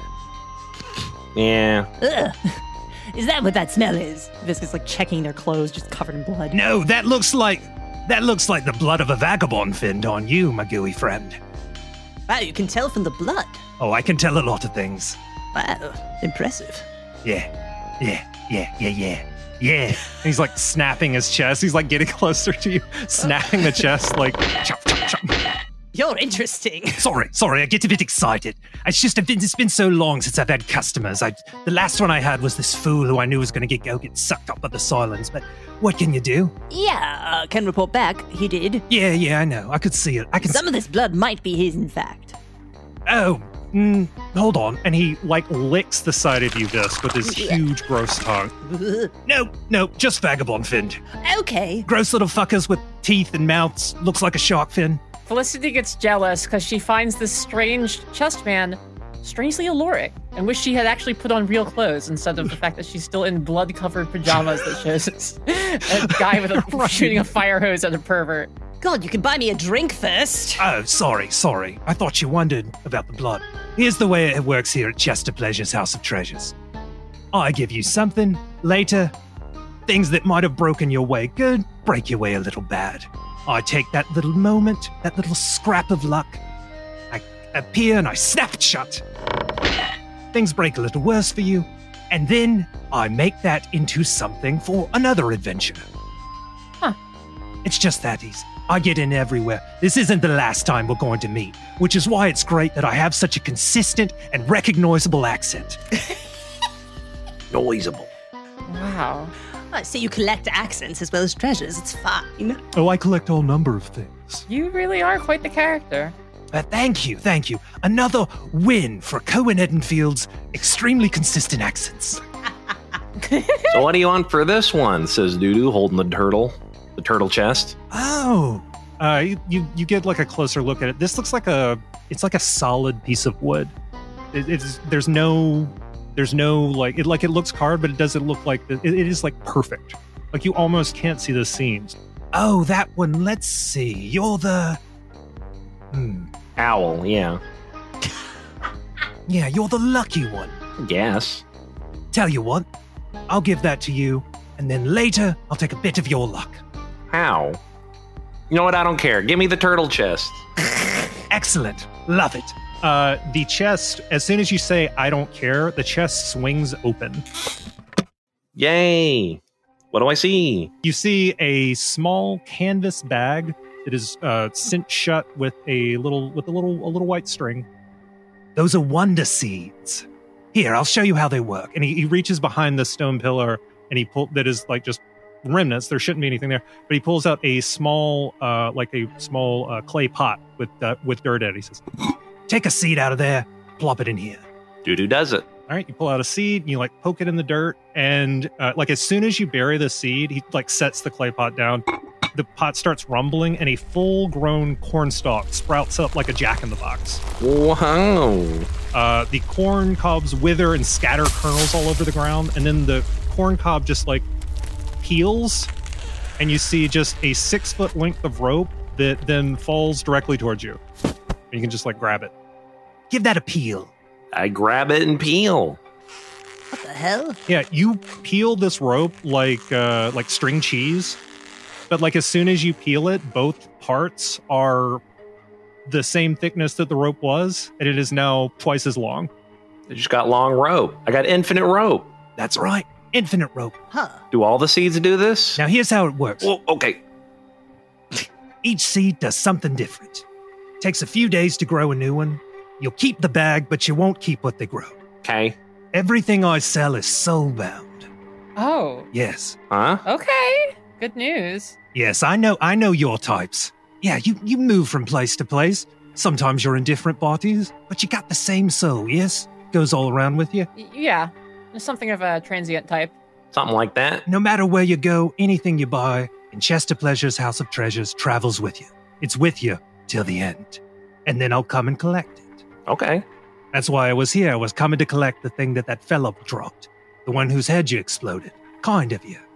You're welcome. I mean that sincerely. You seem to be in a great deal of pain. Yeah. Didn't look fun. Yeah, so that's a bag of wonder seeds for you, and that's a little bit of your luck later for me. You keep the seeds, but you don't keep the rope when you travel somewhere else in a different body. No, you've got the rope for the rest of this adventure. Oh, right. You get a new random thing at the start of each adventure or whenever you want to plant the seed. You have it for that adventure, and then it goes away, but you get that every time. It's a weird one to start with, I admit. I thought it was a per body basis. Okay, I understand. Got it. No. The bag for him, you two, it's something different. Oh, no, obviously. I had questions about Dudu's thing. Absolutely. Yeah, it's a different seed. They're wonder seeds. That's for Dudu. Okay. Now, there are two more of you. Are you both willing to take the deal? And he like gets really close to Felicity. Like staring, there's no eyes. We should be clear. It's just the chest. Are you willing to take the deal? Was that consistent with his accent? Pretty cool, I gotta admit. What do I have to lose? What have you got for me? Let's see. For the cat, I think you're quite skillful, isn't you? You flatter me. You're so skillful, but you're gonna fuck up. You're gonna fuck up at some point. Don't we all? Fair enough? All right. Then the deal is struck, and you can have this one. And he pulls out from behind his back an oyster chest. It is like an enormous oyster. It is so large that he immediately has to put it down and let like spider crab legs grow out of the side of it to just kind of like keep it at like chest height. It like raises itself back up after it puts it down. And it is just right there. It is an oyster. Delightful. You do have an eye for style, don't you? She's going to go ahead and try to open that up. Yeah, as soon as the lightest touch, this thing is covered in barnacles, but they actually move away from around the rim as you reach for it, and it swings open, revealing its mucus glands, all of the gross stuff that is on the inside of an oyster. But sitting in the center on a nice little piece of velvet to keep it from getting gross is a silver spyglass with a closed flesh eye at the big end. Oh. Yeah. And what do we have here? She's like turning it over in her hands. Hasn't brought it up to her eye just yet. Ah, well, that's wise. That's probably fair enough. So what you got there? That's a silver spyglass. That can let you see across any distance in a straight line. But perhaps in your particular line of work, you might have noticed some things don't bear looking at too closely for too long. You know, the types of things, horrors, etc. Yeah. Psychic waste, things like that. Yeah. This little fella will take the hit for you. It'll take the damage from that. You won't be able to use it. It'll have to rest after that, but you can safely get a peek. Then it's got to recharge for a bit. Oh, okay. But until then, it can see as far as you need in a straight line. Oh, well, thank you so much. Do I get the oyster too? Do I get the oyster too? No, the oyster like scuttles away as you ask this and like kind of hides behind it. Oh. No. All my chests are mine. Okay. Made them all myself. Oh, I want my turtle chest. No, sorry. He like reaches forward and wraps his tongue around the turtle and like pulls it into his mouth. And you see him like swallow. No. Bye. Oh. All my children I made of things I found on my adventures. In fact, this next one's from one of yours. And he pulls out, for you, Visk, a scrap iron chest. It's a metal box that seems to have been crudely thrown together from broken scrap iron. The iron is rusted and broken. You can see what look like claw marks and a variety of other impacts on the surface of the metal. You might recognize this. I made it out of that door. You remember? On the midnight special, the one you couldn't go through. Oh, wow. How in the world did it get down here? How do you know about us doing that? Yeah. Oh, I know a lot. This isn't the first time we've met for me, though it is for you. And I don't know, I get all around. I know all the adventurers. Okay. Huh. I know the ones on the sand, the ones in the stars. And I know you, the skull tenders, some of my favorite. That's the name. Yeah, I got a weakness for the original flavor. You certainly have us at a disadvantage. Yes, and I will again. You certainly will. If you take this. See, you seem like you've been getting braver lately. Yes? I'm worried I'll be punished for that quite shortly. No, you're just gonna, at some point, gonna have a little relapse. Your bravery's gonna fail. Well, that tracks. Well, I don't know. I think you've been doing great. I think you're not doing yourself enough credit. It wouldn't sting if you weren't. So here you go. You're gonna take it? He offers you this like hideous, like the hinges don't look like they're together right. It looks like it's gonna suck when the sound of it is gonna suck when it opens for sure. Like a loud, you brace for a loud, hideous grinding of gears and rust that somehow also sounds like it's happening in a tunnel and also is like reverberating in on itself. Again, an audio pleasure. You're braced for all of that. It is like, but instead it sounds so quiet, like it's been oiled. Sorry. He closes it, snaps it shut. Did I hear a yes? You don't have to, you know. I was hoping to get away with it. Yes. You're too canny. Yes, I know all your tricks, Fisk. I've got so few. Fine. All right, as you reach for it, the chest swings open, and you see, sitting in the center of this chest, is a small leather hip flask. Oh? Yeah. Visk reaches for it. Yeah, you pick it up. Stitched into the leather is the phrase, "One for the road." That thing's great. You kill something. You catch a little piece of its soul in there. Let it sit a while. You take a sip, you get a little power back. Comes with one free. Take a sip. Really? Yeah. It's, Who am I partaking in? do you really care? Well, Don't you want that power back? Felicity doesn't say anything, but her eyes narrow when she hears about the captured soul. Oh, there's nothing left. It's had time to ferment in the flask. See, there's this guy that I'm trying not to be too much like, who does things exactly like this. So I'm not sure I want this. Well, it's yours now. Do what you will with it. Oh, great. I got the dud, didn't I? That's up to you. Save it for an emergency. Just gave the alcoholic a hip flask. Give you a gun, too. Yeah. One that doesn't work. Well, don't know if all that was worth it, but it was Whoa, certainly... hold on. As you pick it up, who is this? What?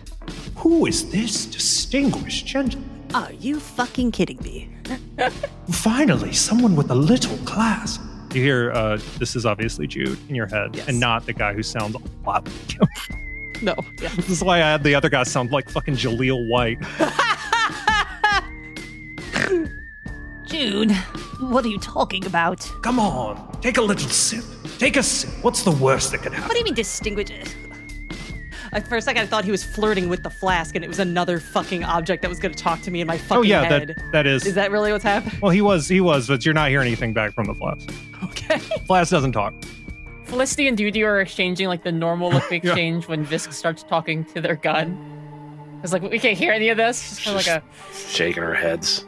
scratching the back of her head, like looking down at her feet. Doing it again. Chester is opening a treasure chest and showing you that there's another one inside, and he's like doing like a soy face, but as a treasure chest, he's like also opening his own mouth. I'm like clapping. I'm like laughing like way too much at all of his jokes. Yeah. Dude is confused. I was like, wow, what's in that one? What's in the chest inside the chest? Dude's not a fan. Jude, what are you saying? It just seems, I don't know, do what you want. Tired of trying to show you how to be a good cop. Tired of you doing it too, honestly. Well, fair enough. Oh, I don't know where to go with this character sometimes. Fuck.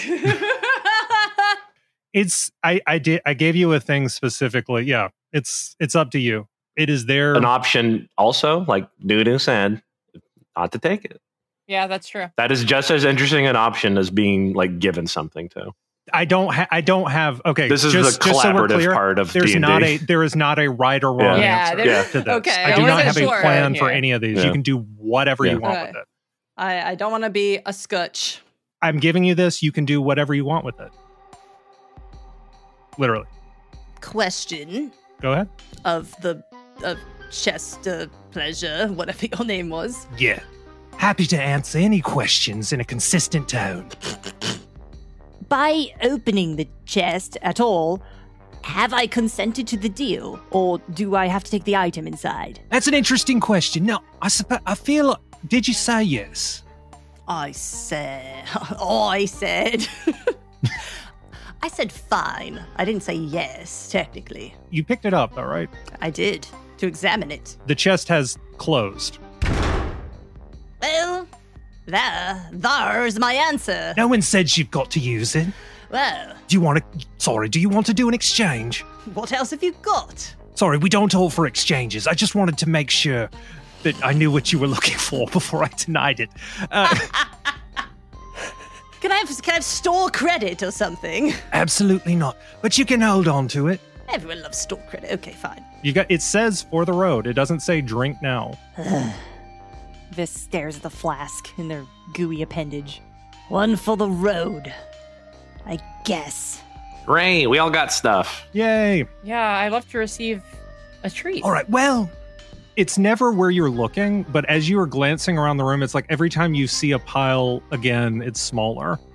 And you see the room is starting to like contract a little bit. It says, well, it's taken me a lot of energy to be here this long, so you probably want to head out. It's been a pleasure to meet you. Enjoy your trinkets, and I'll see you all down the road. Sorry. Hold on a second. Ask away. Do you know where the Nevermind is? Oh, I think you saw it on the way in, didn't you? We saw 1,000 things on the way in, man. What does it look like? Can you be more specific? Dead center, love. Fuck. The black pit at the center. Oh. Well, seems obvious in retrospect, doesn't it? Shoot. Yeah. Yeah. It's the thing you tried to climb out of your shipping it. I was having a hoot watching that. Don't worry too much about it. and the ship is now like getting smaller. The keyhole is actually a little shorter than it. I think we should probably get going. Yeah, okay, bye. Yep. Thank Thank you. you very much, Mr. Pleasure. Bye. He's getting bigger though, as he's Whoa. talking to you, and he's like now having to Goodness. like he's almost like touching the ceiling. He's now like kind of like almost he's like on all fours, but it's like the chest is kind of looming down over you, like with the teeth and the tongue. He says, Yeah, you might want to head out. All right. We scamper out. Nice meeting you. See you again real soon. and the you get out of the keyhole right before you have to like actually duck your head. You hop back on those planks, head up the side of the ship. Look behind you. It's like it's just the size of a regular treasure chest. Oh. It's got like a little sail on top with like a red X and on a blue sail, but it's like all told maybe like that pole is only like 6 or 7 feet tall. It's like regular treasure chest size. Interesting character. Oh, what a charmer. I hope we see him again. Strange accent. Never! And then the chest sinks and is Okay, obliterated. bye. No, it actually catches the wind and starts sailing away from you. Bye. So, regardless of the items we got, we did get valuable information for once out of an NPC. Yeah, good looking out, Dudu. I remembered. I wrote it on my hand, and you see the Nevermind on my hand, written in blood from one of the last enemies On on my feathers. So it's like, Oh, well, you could have just used a feather, like a Yeah. quill. Yeah, you could do the. but like feathers isn't a good like paper, so it's a little smudgy and No. blurry. But you can make Yeah. you know. You know. Yeah, it's a poor canvas, but it's a good medium. So it averages out. Well done, Dudu and Felicity. Staying on task. My friends, what did you get? Stuff. Silver spyglass. I mean, what happened? How would I know? Okay, so we got it. We went into the big chest, and then there was a Oh. very charming treasure chest man. You know, tall, dark, wood, handsome, and it had a treasure for each of us. In fact, I have a silver spyglass, and she's going to hold it up and like extend it out, and then retract it. Pretty cool. I got forever rope. Oh, wow! Both of those seem very useful on a ship. Very good. I got a drink I don't want. Oh, I'm so sorry, my friend. Would you like more mimosas? He has, while you guys have been down there, he has he has made a fresh pitcher of mimosas. Yeah. Yes, I didn't have any mimosas. Mimosas all around, because we know where the Nevermind is. Yeah. Hooray. Oh, that's great. Where is it? Center. Oh, The bad place in the middle. the center. You mean over there? And he points directly at the in the distance, the half-sunk ship that is on the edge of the horizon. But it's like you can't. The three of you can't really make it out that well. I don't think it's the ship. I think it's the dead center of the blackness of the sea. Oh, I forget. You do not have. And he unfurls the big eyeball. He says, "You don't have. No, you yes, can't see so we good." don't have Yes. I want to look with my spyglass in that direction. Oh, this never occurred to me that you might do that. Hell yeah. Excellent. Fantastic. Wonderful. Sincere. Happy. Yeah, you see, the Titanic classic, that Titanic, Never the heard classic of her. half Who song. is she? No, I never Okay. heard of it. What's that? Can you hum a few bars? You see a Carnival Cruise size ship. There you go. There you go. Half sunk into the water. You see, though it is half sunk, there is a sail that is coming out of the. It is coming up out of the half sunk part. You can just make out that the name on this ship is the SS Coffin. No, it is not. That's what it is. No, it is not. Yeah, it is. No, Yeah, it is. no. Because then stepping out onto the deck, you see skeletons dressed as pirates. But these skeletons dressed as pirates are also bound in chains as they go about their little skeletal pirate duties. You see them swabbing a deck that's at a 45-degree angle. You see them loading skeletal cannonballs, which are just skulls, into a cannon. And then you see him. You see emerging from... He has to kind of pull himself up out of the at an angle ship, out of the angle door to the captain's cabin. You see, with moving. You can't hear it, but you can see from this distance the rattling of his beard. You see 7 feet tall if he's an inch. It's Bonebeard, the pirate, with his horrible bone beards. He has 2 eye patches. Can we see this? Or just Felicity? Only Felicity can see this. 2 eye patches. Never mind. Bones growing out of his back in a giant X, like he is a living Jolly Roger growing out of the side of his head. And attached to those are a black canvas to make him a actual Jolly Roger as he walks around. And he's looking around, and then he looks directly at you. And you see his eyes start to like glow red, and then the spyglass closes its eye. Report back. What'd you see? There was something of a skeleton crew on there. A what? Skeleton crew, but you know. You know what the skeleton crew is? Yes, a light crew. Not as many as you would expect to have on a ship. Crew of skeletons, yeah. Yes, do. Thank you. At least somebody is on the same page as me here. Oh. Oh, my mistake. You actually saw skeletons doing things together. Yeah. Wow. Yeah, no bones about it. Many bones about it. Okay. Yeah, several. And Felicity, you know. You don't know how you know, but you know. That's fucking Bonebeard the pirate. It might have been the huge, like the ankle-length beard made of bones. But, like, classic, you recognize somehow Bonebeard the pirate. I don't want this to sound like I'm trying to talk fairy tales to you guys, but are you familiar with Bonebeard the pirate? Can I do a history check? Have I read about this guy? Yeah, should make a history check. Yeah. It's an easy check. Maybe I've read about Bonebeard. It was a 19. Yeah, so as in your familiarizing yourself with the various ways that people have died, he's definitely in like the top 1,000 ways that people have died. I've been encountering with this guy specifically. He's dangerous. Bonebeard, he is a legendary pirate. He's gone by many names, but he has plagued the seas. You would not have expected to find him here, probably because he's supposed to have lived like hundreds of years ago. Felicity. The Bonebeard? Are you serious? It's everything you know. Skull, crossbones, Yeah, Yeah. black cape. It's all everything that you always hear about Bonebeard that's him. is what I saw. And I think that he might have seen us too. I suppose we're going there anyway, aren't we? Guess so. The other thing you were able to make out, Felicity, is like the water all around this ship was just pitch black. Yeah, I guess that would be the right way. That's where the black water is. Well, let's go. We should, yeah, let's head that direction and let's load these cannons in advance. Ah, Good idea. now that's what I like to hear. Yes. I'm on it. Let's get loaded! And another, two more features of mimosas come out. These don't have liquor in them.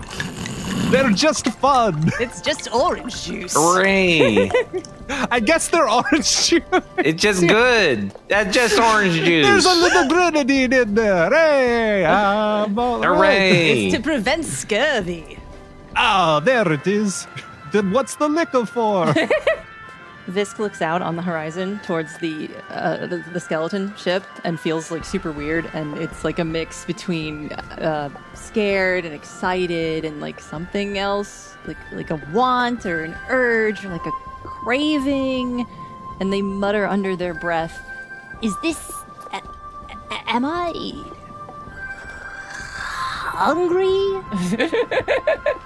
And Felicity, you look about and see that the moon, oh, that moon, it's that classic moon that's been there the whole time, don't forget, is now 2/3 covered by darkness.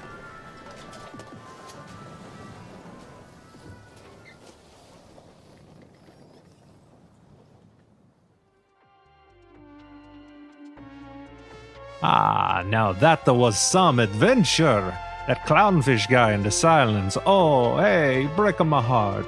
But what can you do? Excuse me. The only sleep I've had recently was when I was knocked unconscious. But we finally have our heading. The Nevermind. She in at the very center of the Wonder Sea, where the water turns from blue to black. And it would seem we will meet some resistance there, probably in the form of some cool big boss battle. You know this guy, Bonebeard? Well, you're going to soon. The skull tenders are taking their rest as I take my watch. What tomorrow will bring, I cannot say, for it has not happened yet, and I, unlike my sister Vesper, cannot see the future. But it is coming, ready or not. All we can do is enjoy the ride. You've just heard Amber Carr as Felicity Fairweather, Casey Green as a Doodoo the Owl, and Jess O'Brien as Visk. Skulltenders is game mastered by Cohen Ettenfield, with original music composed by Seth Boyer, with editing and sound design by Jess O'Brien. We hope you'll consider supporting us on a Patreon, where you can find all sorts of chilling and thrilling original bonus content, including an after show dedicated to each episode. Mamma mia! And if not, well, where is your sense of adventure?